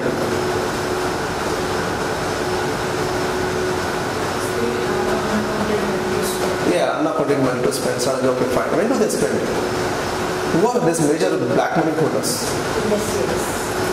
Industries, politicians. But we assume that politicians are the major black money holders. When does this black money will come into the black money will flow out of their hands during the election? During the election, the person who is used to get a wages of 100 rupees or 200 rupees per day in a village, if he suddenly gets 1,000 rupees per vote for a day, if the 5 people are there, 5,000 from one party, in some other party will give 2,000 rupees. 10,000. If like that, if 2-3 parties are fighting in that locality, what happens to his income? Automatically the income in the peoples will be increased. Then the income increases, does they become idle? No, that's why we always fear that the black money can create a parallel economy in the system. That's why we are behind the black money to control this kind of activity. But luckily today we have this black money is coming through Mauritius into India in terms of a white money. Mauritius is a heaven for the investors because tax free. We have made Mauritius as tax free because we know that our money is going outside and coming through Mauritius. Again, what is happening? The extra burden on the economy because the money is flowing into the system. The extra money is flowing in the system. As a result, what happens is that in the short run, because of this extra money is flowing in the system, excess demand is created. Again, that period of time, your demand will be pushed up. Earlier, for a normal household, 2,000, 3,000 was expenses. Suddenly, if you have 20,000, 25,000, you demand for TV, you demand for cycle, you demand for everything. Nowadays, they have a best example. They give the gold ring. In some constituency, they give the gold ring or gold coins. So this is where you can see that these are the factors which affects the demand pull inflation. You can see that how money supply is increasing over a period of time. Up to 2013, see how the money supply has increased in your system from time to time. These are three different things that one is reserve money, narrow money and the broad money. Broad money is composed of M1 plus M2. M1 means your, this is what definition we have. Okay, I'll show you. M1 is like the currency with the public, post office, saving, all these things. And again, if you come to broader money, the bank, whatever the deposit the banks, post office, currency with the public, circulation of currency, all this included, that is what you are, the broad money. So this is where it is very high in the system. You can understand that if the money supply is such a high, automatically it should bother about inflation.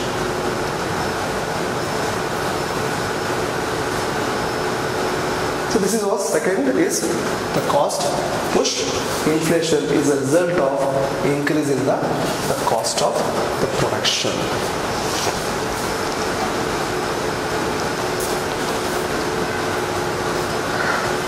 The major source of the cost push inflation is your supply shock.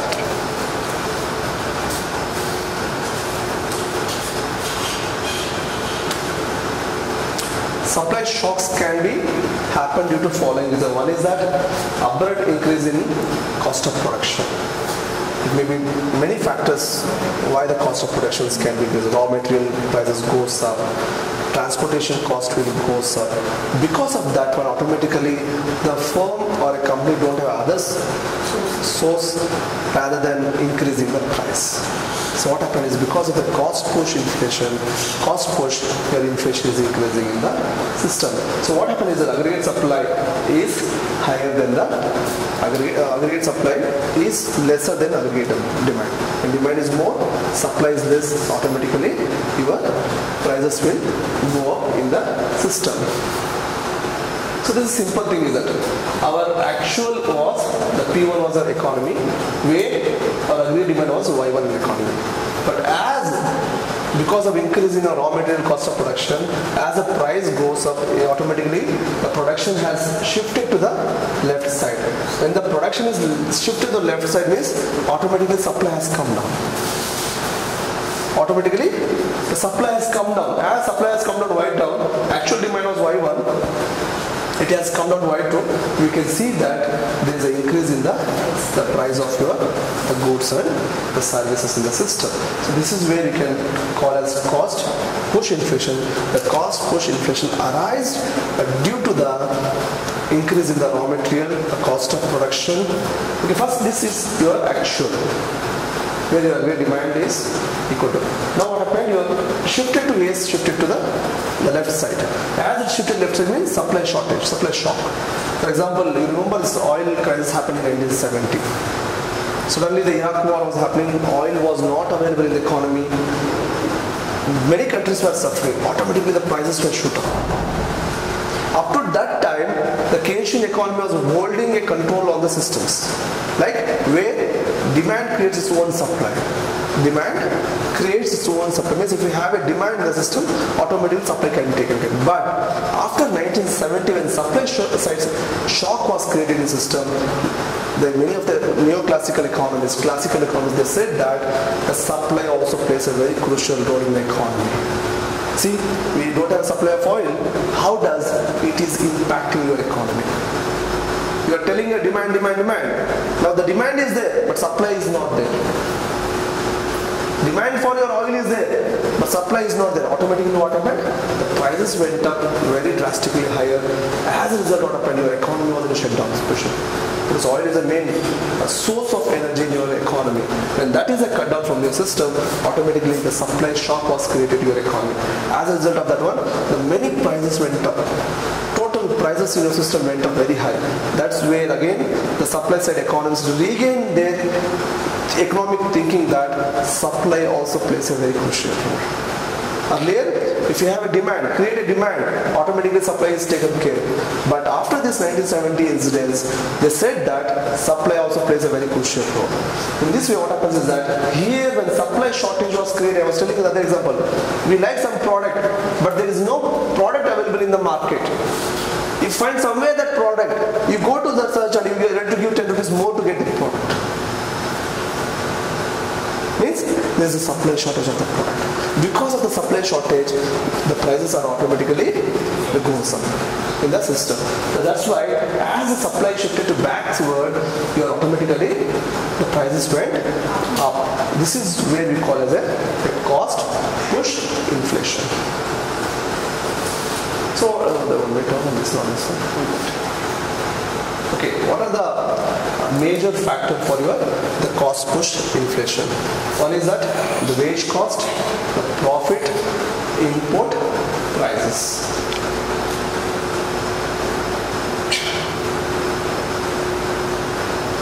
The wages increases high, we demand more goods and services. If the goods and services are not available, automatically the prices will go up. The profit also. When we have more profit, we have more demand for your goods and services. The last one is import prices. Because crude oil prices goes up very high, import prices goes up very high when you have an importing country. India is basically importing country. When the crude oil prices goes up very high, automatically your prices will go up in your domestic economy. As a result of that one, because of increase in the crude oil prices, other factors also get affected. As a result of that one, it is a cost push inflation in the system. That's the higher prices of commodity, oil price shock of 1973-70, higher wages, higher food prices, these all are higher taxes. Okay, and related to this one, recently there was some study by people, by big economists, they said that why the food prices are increasing drastically in India. One is that continuous, you can see that have continually by 7 out of 9 double-digit inflation episode because of drought-led. Because there is a drastic supply of your goods and services in your country. Because this year only we had it better than compared to a couple of years back. Because of no rain, all your bore wells, it is drying up. So where do you find a source of irrigation? Where do you find a supply of your goods? Basic commodities are not supplied to the market. Automatically what happens is that it leads to the double-digit inflations. So this is a few studies they said. Again, we had a 7th pay commission. 7th pay commission was the central government employees. Sudden increase in the salaries by 20,000, 30,000. So what happened? With sudden increase by the salaries of the employees, automatically the excess demand was put in the system. But there was no supply. If other side there is a drought, there is no supply of the basic commodity in the system, but other side your income is growing, then you demand the more goods and services. That's why we are importing all the. I never heard what is this? I call dengue fruit. What is this fruit? Red color? Dragon fruit. I call dengue fruit that one because it's more good for the dengue patient. It has a more use. So this dragon fruit, I never saw. Nowadays we are importing that one. Kiwi. Again, some other fruits. All of these are not domestic market goods, but we are importing all the basic commodity because there is other side. There's a demand for this product. Whatever the price is, we are buying it. 100 rupees they give 2 or 3. The PS or the big fruit they give 100 rupees 3 or 4, but we are ready to buy because income has increased in your country. Because of that one, what is happening is that you are importing more goods and services from the other country. As a result, our money is flowing to the other country. If the same thing is produced in your country, then everything is inside your country. You are more depending on your country for goods and services. So earlier we never imported wheat, but now we importing wheat also. We destroyed the Punjab. Punjab was one of the big source of wheat supply, but today we don't have the supply of wheat from the states. What is happening? Today the farmers are moving towards the commercial crops than the normal crops. I had a data, but I deleted it. I thought that it will take a lot of time. People are moving to the commercial crops. The cotton, which are the commercial way, they have more revenue. Because in a normal crop, they find that there is no profit for them to cultivate.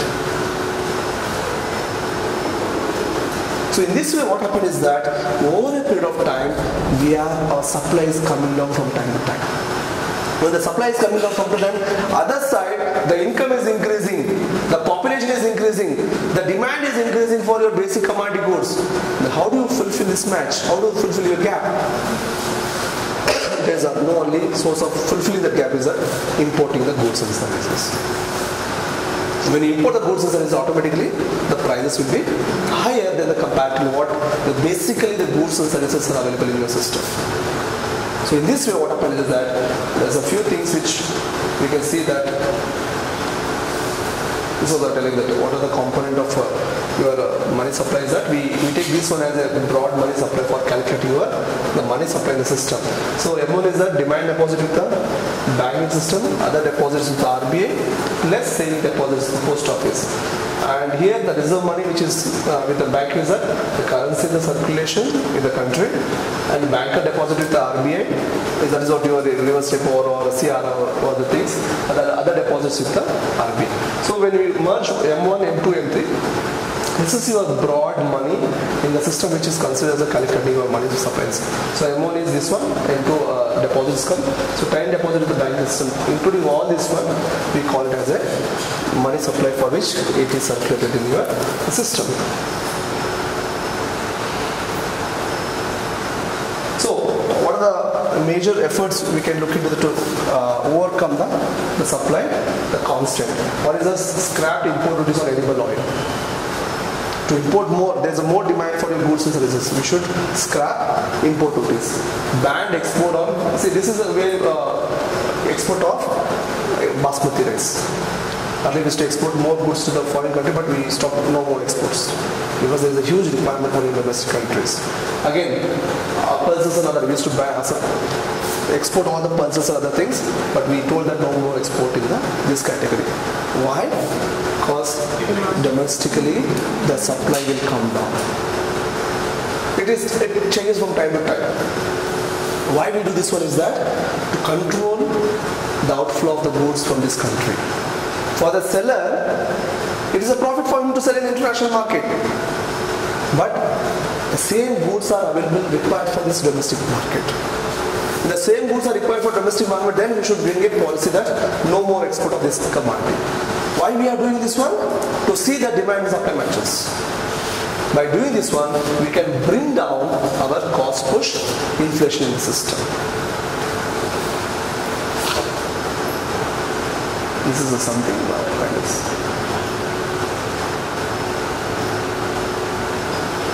This is recently demand side factors. What are the factors which the demand side factors influence? One is that the peak, I told you, the pay commission award. Automatically, the more income into the hands of the people, the more demand for the goods and services. Again, Mahatma Gandhi National Rural Employment Guarantee Scheme, where we provide 100 days of employment where the income is given to them, that is also creates your more income among the people. Again, the fiscal deficit, rising farm wages and transmissions. Okay, these are the few factors which are trying to see that the demand side factors are pushed. So how do you control this one? One thing is that creating a more supply, bringing down your physical deficit, controlling your money supply, no excess money or supply flow in the system. By doing this one, we can able to match your demand and supply. If you are not able to do that one, your economy, Indian economy is going to suffer a long-term inflation problem in the system. So these are the demand side factors, and supply side factors. Demand pull inflation is what are the factors? Increase in the money supply, public expenditure, then disposable income, consumer spending activities, cheap monetary policy. These are the few things which will inject more demand in the system. These are the important factors which contributes for your demand pull inflation. When it comes to the cost push inflation, your wages, import prices, and one more, profits. These are the factors how it will allow people to spend more on the economic activities. So by doing that way, your economy is in the inflation. So one side is demand pull inflation, other side is your cost push inflations. So if you get this question in your exams, you should explain that what is the demand pull inflation, what are the factors that affect the demand pull inflation, how can we reduce these factors, both the side. These three things should be demand side factors, cost side factors. By doing that one, you can explain your demand pull inflation and the cost push inflation. Anything to ask here?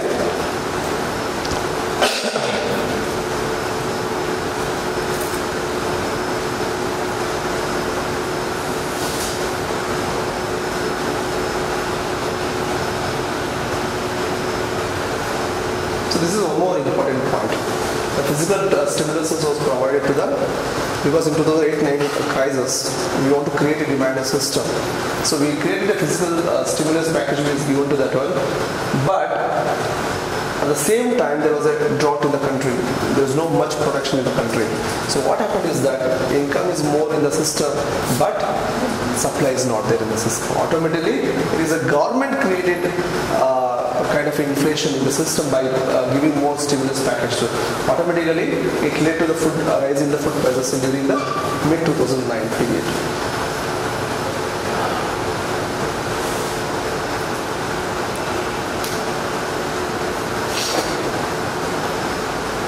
So this is our two side, demand side factors and the supply side factors are there which influence your inflation in the system.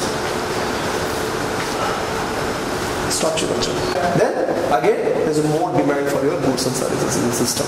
The spending activity of your country will also influence the demand pull inflation in the system. Cheap monetary policy, that's what I said. You cannot print as per your will and wish your currencies. If you have a cheap monetary policy, you are creating a demand pull inflation in the system. Deficit financing, I told you. What is deficit financing? Deficit is the revenue minus expenditure. How do you finance? I finance by borrowing, printing currency, or a disinvestment pattern. So this all what we are doing is that we are injecting a more liquidity in the system.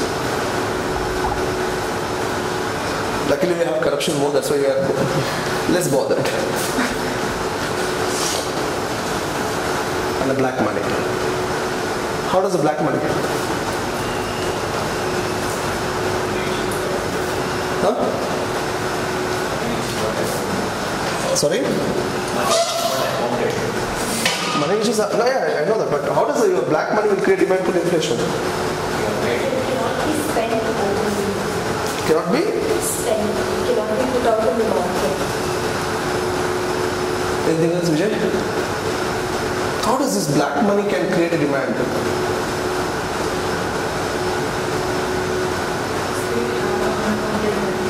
Yeah, unaccounted money to spend. Suddenly, okay, fine. When do they spend? Who are these major black money holders? Industries, politicians. But we assume that politicians are the major black money holders. When does this black money will come into the black money will flow out of their hands during the election? During the election, the person who is used to get a wages of 100 rupees or 200 rupees per day in a village, if he suddenly gets 1,000 rupees per vote for a day, if the 5 people are there, 5,000 from one party, in some other party will give 2,000 rupees. 10,000. If like that, if 2-3 parties are fighting in that locality, what happens to his income? Automatically the income in the peoples will be increased. Then the income increases, does they become idle? No, that's why we always fear that the black money can create a parallel economy in the system. That's why we are behind the black money to control this kind of activity. But luckily today we have this black money is coming through Mauritius into India in terms of a white money. Mauritius is a heaven for the investors because tax free. We have made Mauritius as tax free because we know that our money is going outside and coming through Mauritius. Again, what is happening? The extra burden on the economy because the money is flowing into the system. The extra money is flowing into the system. As a result, what happens is that in the short run, because of this extra money is flowing into the system, excess demand is created. Again, that period of time, your demand will be pushed up. Earlier, for a normal household, 2,000, 3,000 was expenses. Suddenly, if you have 20,000, 25,000, you demand for TV, you demand for cycle, you demand for everything. Nowadays, they have a best example. They give the gold ring. In some constituency, they give the gold ring or gold coins. So this is where you can see that these are the factors which affects the demand pull inflation. You can see that how money supply is increasing over a period of time. Up to 2013, see how the money supply has increased in your system from time to time. These are three different things that one is reserve money, narrow money and the broad money. Broad money is composed of M1 plus M2. M1 means your, this is what definition we have. Okay, I'll show you. M1 is like the currency with the public, post office, saving, all these things. And again, if you come to broader money, the bank, whatever the deposit the banks, post office, currency with the public, circulation of currency, all this included, that is what you are, the broad money. So this is where it is very high in the system. You can understand that if the money supply is such a high, automatically it should bother about inflation.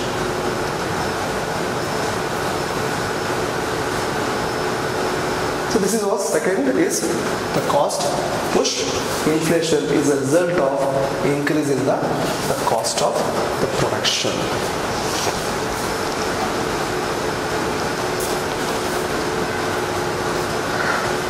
The major source of the cost push inflation is your supply shock.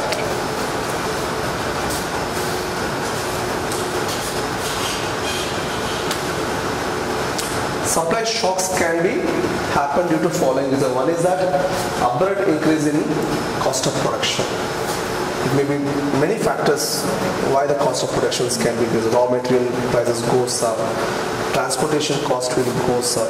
Because of that one, automatically the firm or a company don't have other source rather than increasing the price. So what happens is because of the cost push inflation, your inflation is increasing in the system. So what happens is that aggregate supply is higher than the aggregate supply is lesser than aggregate demand. When demand is more, supply is less, automatically your prices will go up in the system. So this simple thing is that our actual was, the P1 was our economy, where our aggregate demand was Y1 in economy. But because of increase in our raw material cost of production, as the price goes up, automatically the production has shifted to the left side. When the production is shifted to the left side means automatically supply has come down. Automatically the supply has come down. As supply has come down, Y down, actual demand was Y1. It has come down Y2. We can see that there is an increase in the price of your the goods and the services in the system. So this is where you can call as cost push inflation. The cost push inflation arises due to the increase in the raw material, the cost of production. Okay, first this is your actual, where demand is equal to. Now what happened? You shifted to A, shifted to the left side. As it shifted left side means supply shortage, supply shock. For example, you remember this oil crisis happened in 1970. Suddenly the Iraq war was happening, oil was not available in the economy. Many countries were suffering. Automatically the prices were shoot up. Up to that time, the Keynesian economy was holding a control on the systems. Like where demand creates its own supply. demand creates its own supply. Means if we have a demand in the system, automatically supply can be taken care. But after 1970, when supply side shock was created in the system, many of the neoclassical economists, they said that the supply also plays a very crucial role in the economy. See, we don't have supply of oil. How does it is impacting your economy? You are telling your demand. Now the demand is there, but supply is not there. Demand for your oil is there, but supply is not there. Automatically what happened? The prices went up very drastically higher. As a result, what happened? Your economy was in a shutdown situation. Because oil is the main source of energy in your economy. When that is a cut down from your system, automatically the supply shock was created in your economy. As a result of that one, the many prices went up. Total prices in your system went up very high. That's where again the supply side economists regain their economic thinking that supply also plays a very crucial role. Earlier, if you have a demand, create a demand, automatically supply is taken care. But after this 1970 incidents, they said that supply also plays a very crucial role. In this way, what happens is that here when supply shortage was created, I was telling you another example. We like some product, but there is no product available in the market. You find somewhere that product, you go to the search and you get ready to give 10 rupees more to get the product. Means there is a supply shortage of the product. Because of the supply shortage, the prices are automatically goes up in the system. So that's why as the supply shifted to backward, automatically the prices went up. This is where we call as a cost push inflation. So the one we talk on this one. Okay, what are the major factors for the cost push inflation? One is that the wage cost, the profit, import prices.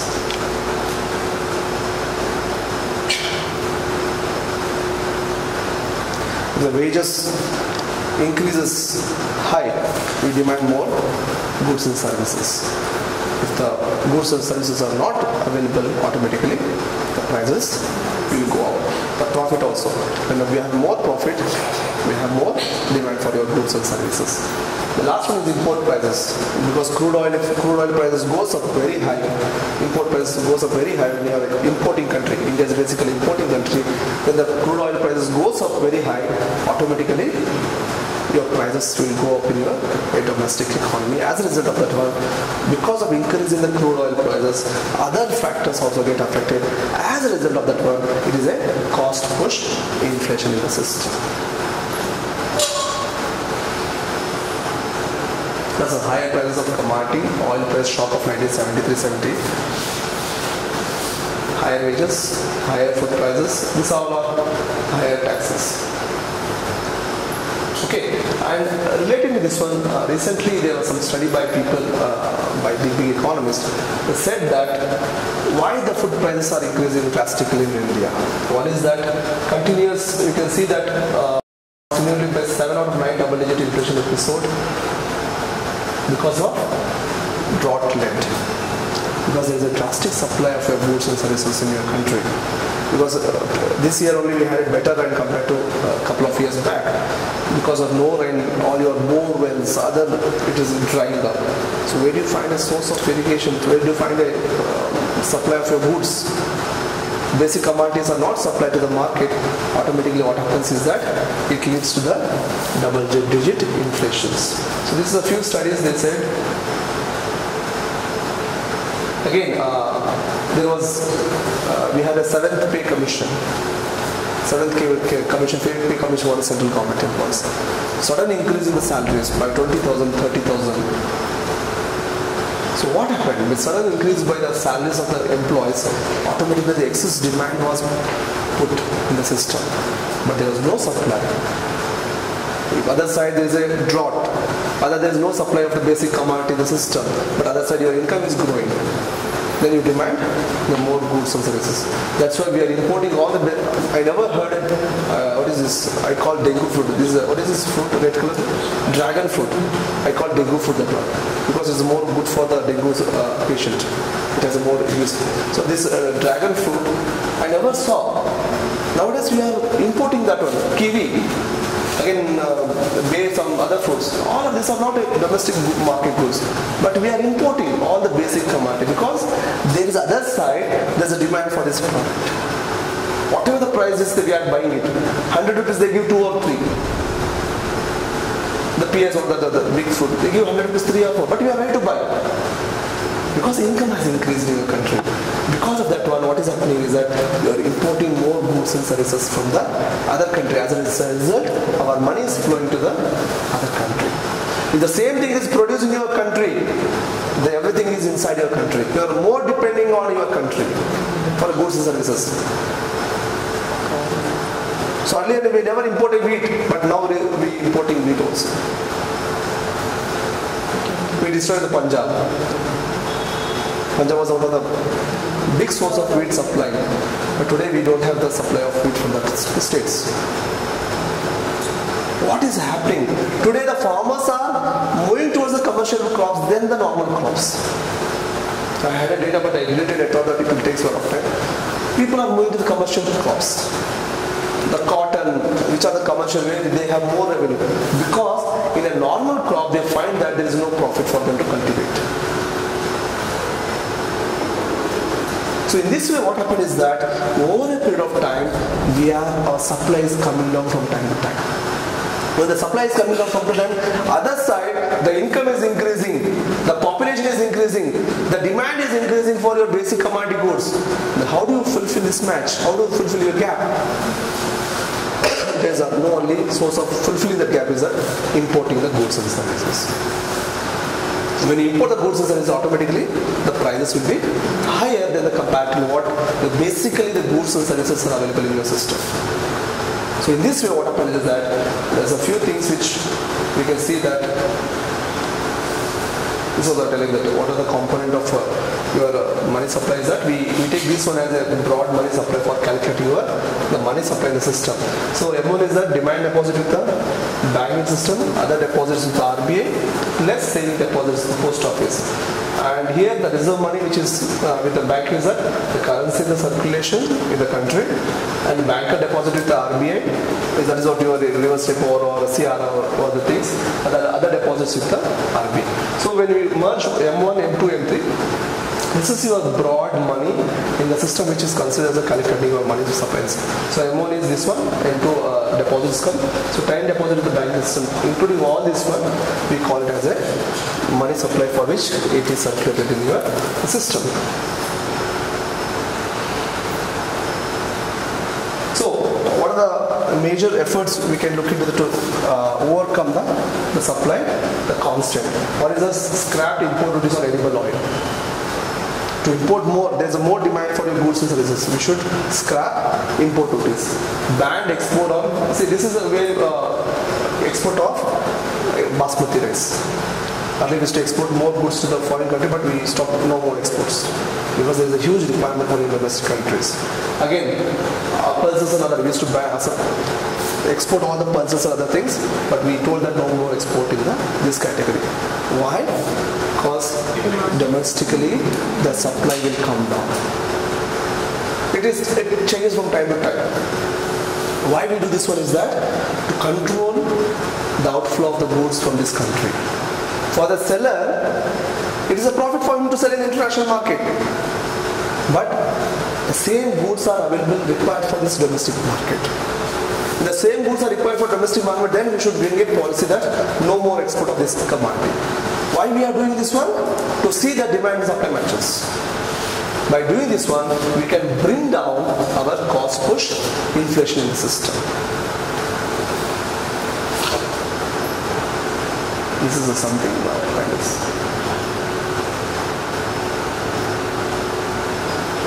This is a recently demand side factors. What are the factors which the demand side factors influence? One is that the peak, I told you, the peak commission award. Automatically, the more income into the hands of the people, the more demand for the goods and services. Again, Mahatma Gandhi National Rural Employment Guarantee Scheme, where we provide 100 days of employment where the income is given to them, that is also creates your more income among the people. Again, the fiscal deficit, rising farm wages and transmissions. Okay, these are the few factors which are trying to see that the demand side factors are pushed. So how do you control this one? One thing is that creating a more supply, bringing down your physical deficit, controlling your money supply, no excess money or supply flow in the system. By doing this one, we can able to match your demand and supply. If you are not able to do that one, your economy, Indian economy is going to suffer a long-term inflation problem in the system. So these are the demand side factors and supply side factors. Demand pull inflation is what are the factors? Increasing the money supply, public expenditure, then disposable income, consumer spending activities, cheap monetary policy. These are the few things which will inject more demand in the system. These are the important factors which contributes for your demand pull inflation. When it comes to the cost push inflation, your wages, import prices, and one more, profits. These are the factors how it will allow people to spend more on the economic activities. So by doing that way, your economy is in the inflation. So one side is demand pull inflation, other side is your cost push inflations. So if you get this question in your exams, you should explain that what is the demand pull inflation, what are the factors that affect the demand pull inflation, how can we reduce these factors, both the side. These three things should be demand side factors, cost side factors.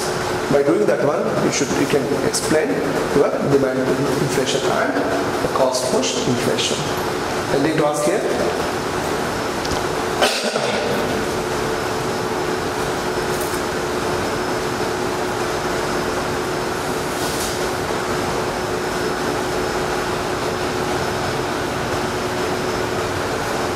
So this is one more important point. The physical stimulus was provided to them because in 2008-9 crisis, we want to create a demand system. So we created a physical stimulus package which is given to that one. But at the same time, there was a drought in the country. There was no much production in the country. So what happened is that income is more in the system, but supply is not there in the system. Automatically, it is a government created kind of inflation in the system by giving more stimulus package to it. Automatically, it led to the rise in the food prices during the mid-2009 period.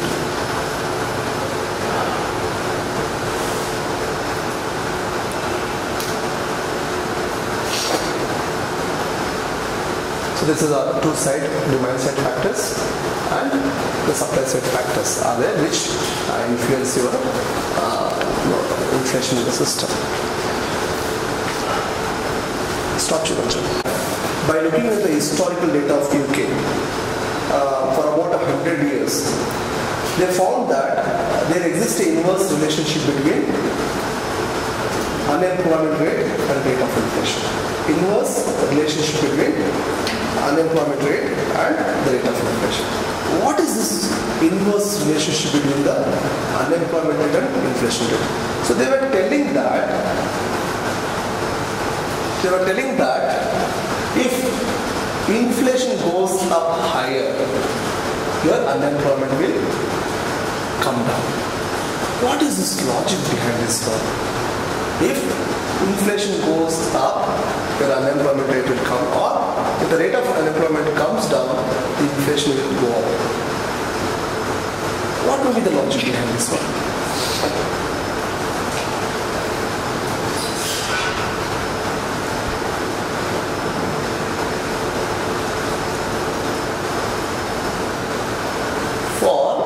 Reducing unemployment, the prices in the form of higher rates of inflation has to be paid. Why? Huh? Vijay?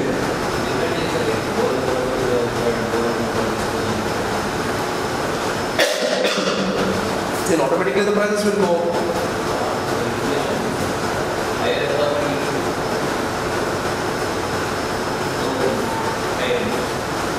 Higher inflation, lower unemployment.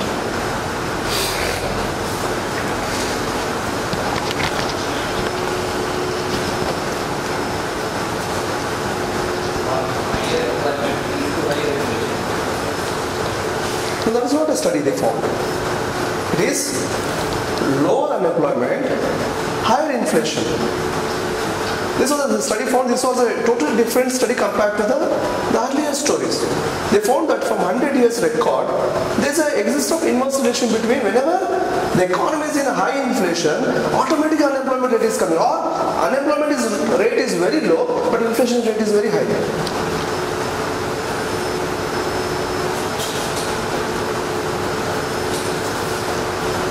What will be the logic?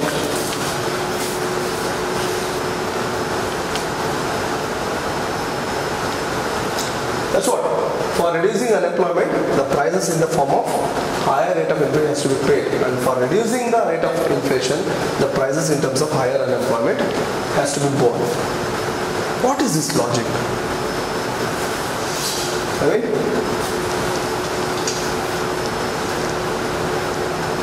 if you understand this logic, then only you can understand that why the higher inflation is better for your economy and to reduce the unemployment also. Or the lower the unemployment rate, higher the inflation. We discussed just now.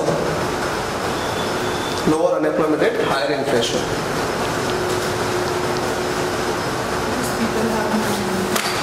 People have more money to spend. Demand increases, so automatically inflation goes. Okay, one valid. What else maybe? Or we think in this direction. Inflation rate is very high, unemployment is very less. What is our supply curve says? What does our supply curve says? Supply curve. What is the relationship between the price and supply? In the supply curve. When the supply comes down, the prices go Demand curve is downward sloping. The supply curve is upward sloping. What is the difference between these two curves? I told demand is from the consumer point of view. The supply is from the producer point of view. So what is the difference here? There is an inverse relationship between the price and demand. But here, there is a direct relationship between the price and supply. What does it say? A producer is always willing to supply the goods and services at higher prices. Why so? Why? The producer is always willing to supply at higher prices. Because he earns a more profit. Does he hold the profit like that? No. He invests. He expands the business. When he expands the business, automatically requires people. Automatically he employs more people. So that's where they found that reason is that the higher inflation, when there is a higher inflation in the system, automatically your unemployment comes down. When there is lower inflation in the system, that's why some countries are having a deflation. Japan is in the deflation. Why? Whatever they are producing, there is no incentive to produce the goods and services in the system. Because the prices are already low. When the prices are already low, the firm is not having any interest in producing the goods and services. They only should target for the export market. If that is also not there, then it's a problematic. So that's what the Phillips, they found that there's an inverse relationship between the rate of inflation and unemployment. Whenever the rate of inflation is very high, automatically your unemployment has come down, and whenever the rate of inflation is very low, the unemployment has increased in the system. The actual Phillips curve from the rate of 60s, 1961 to 16 for the United States, are shown in the inverse relation between the unemployment and inflation. This is what the trade-off presents that for the policymaker, should they choose the higher rate of inflation to cut down the unemployment, or the lower rate of inflation to increase the unemployment rate in the system. But this is where your Phillips curve. As we can see that as the prices of your economy is going, your real GDP is increasing in the system, because as the prices goes up, actually if 10 rupees one product is there, if it becomes 20 rupees, the income is flowing to your economy. The real GDP is increasing system. So as you can see, initial aggregate demand is AD curve, and the given aggregate supply curve is AS. AS aggregate supply is a constant. On that aggregate supply constant, your demand is increasing. As your demand is increasing, the prices are increasing. As a result, your income of your economy is also increasing. So this is your Phillips curve, where a higher price, the lower unemployment rate in the system. The same thing I have explained.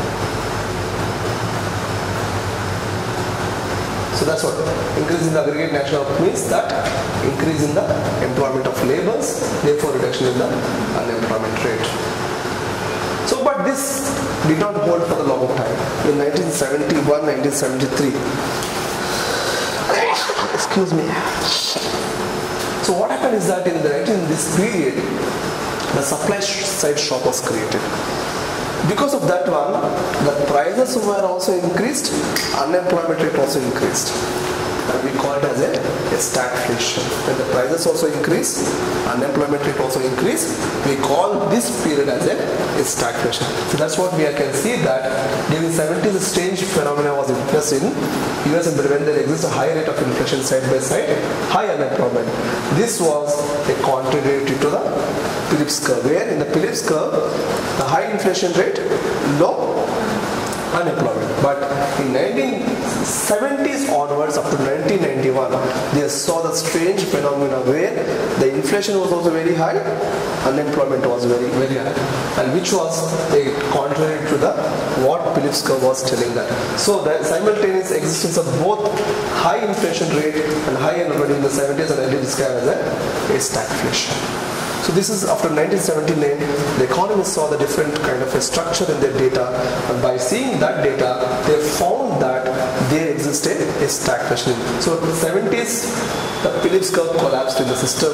That theory was no more valid in the system. They're telling that the policy maker should not think that whenever there's a high inflation in the economy, there's no chance that there should be a lower unemployment. Because other way we can think is that whenever there's a high inflation in the economy, demand for the goods and services will come down.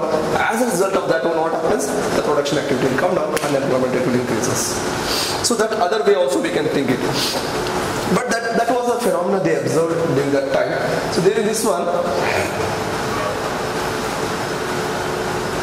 So this was because, according to Keynes, Keynes is a famous economist. He said that a higher occurrence of inflation rate along with the increase in employment was witnessed during the 70s, and earlier it was due to the adverse supply shock in the form of fourfold increase in the price of your oil and petroleum product. Because of this was one of the reason why that high inflation rate, high unemployment rate was created in this, because one of the major reasons for that one is that adverse supply shock and increase in the price of your oils. This is fine, this is not required much. This is the same thing, it's fine. Okay. Thank you. So anything to ask?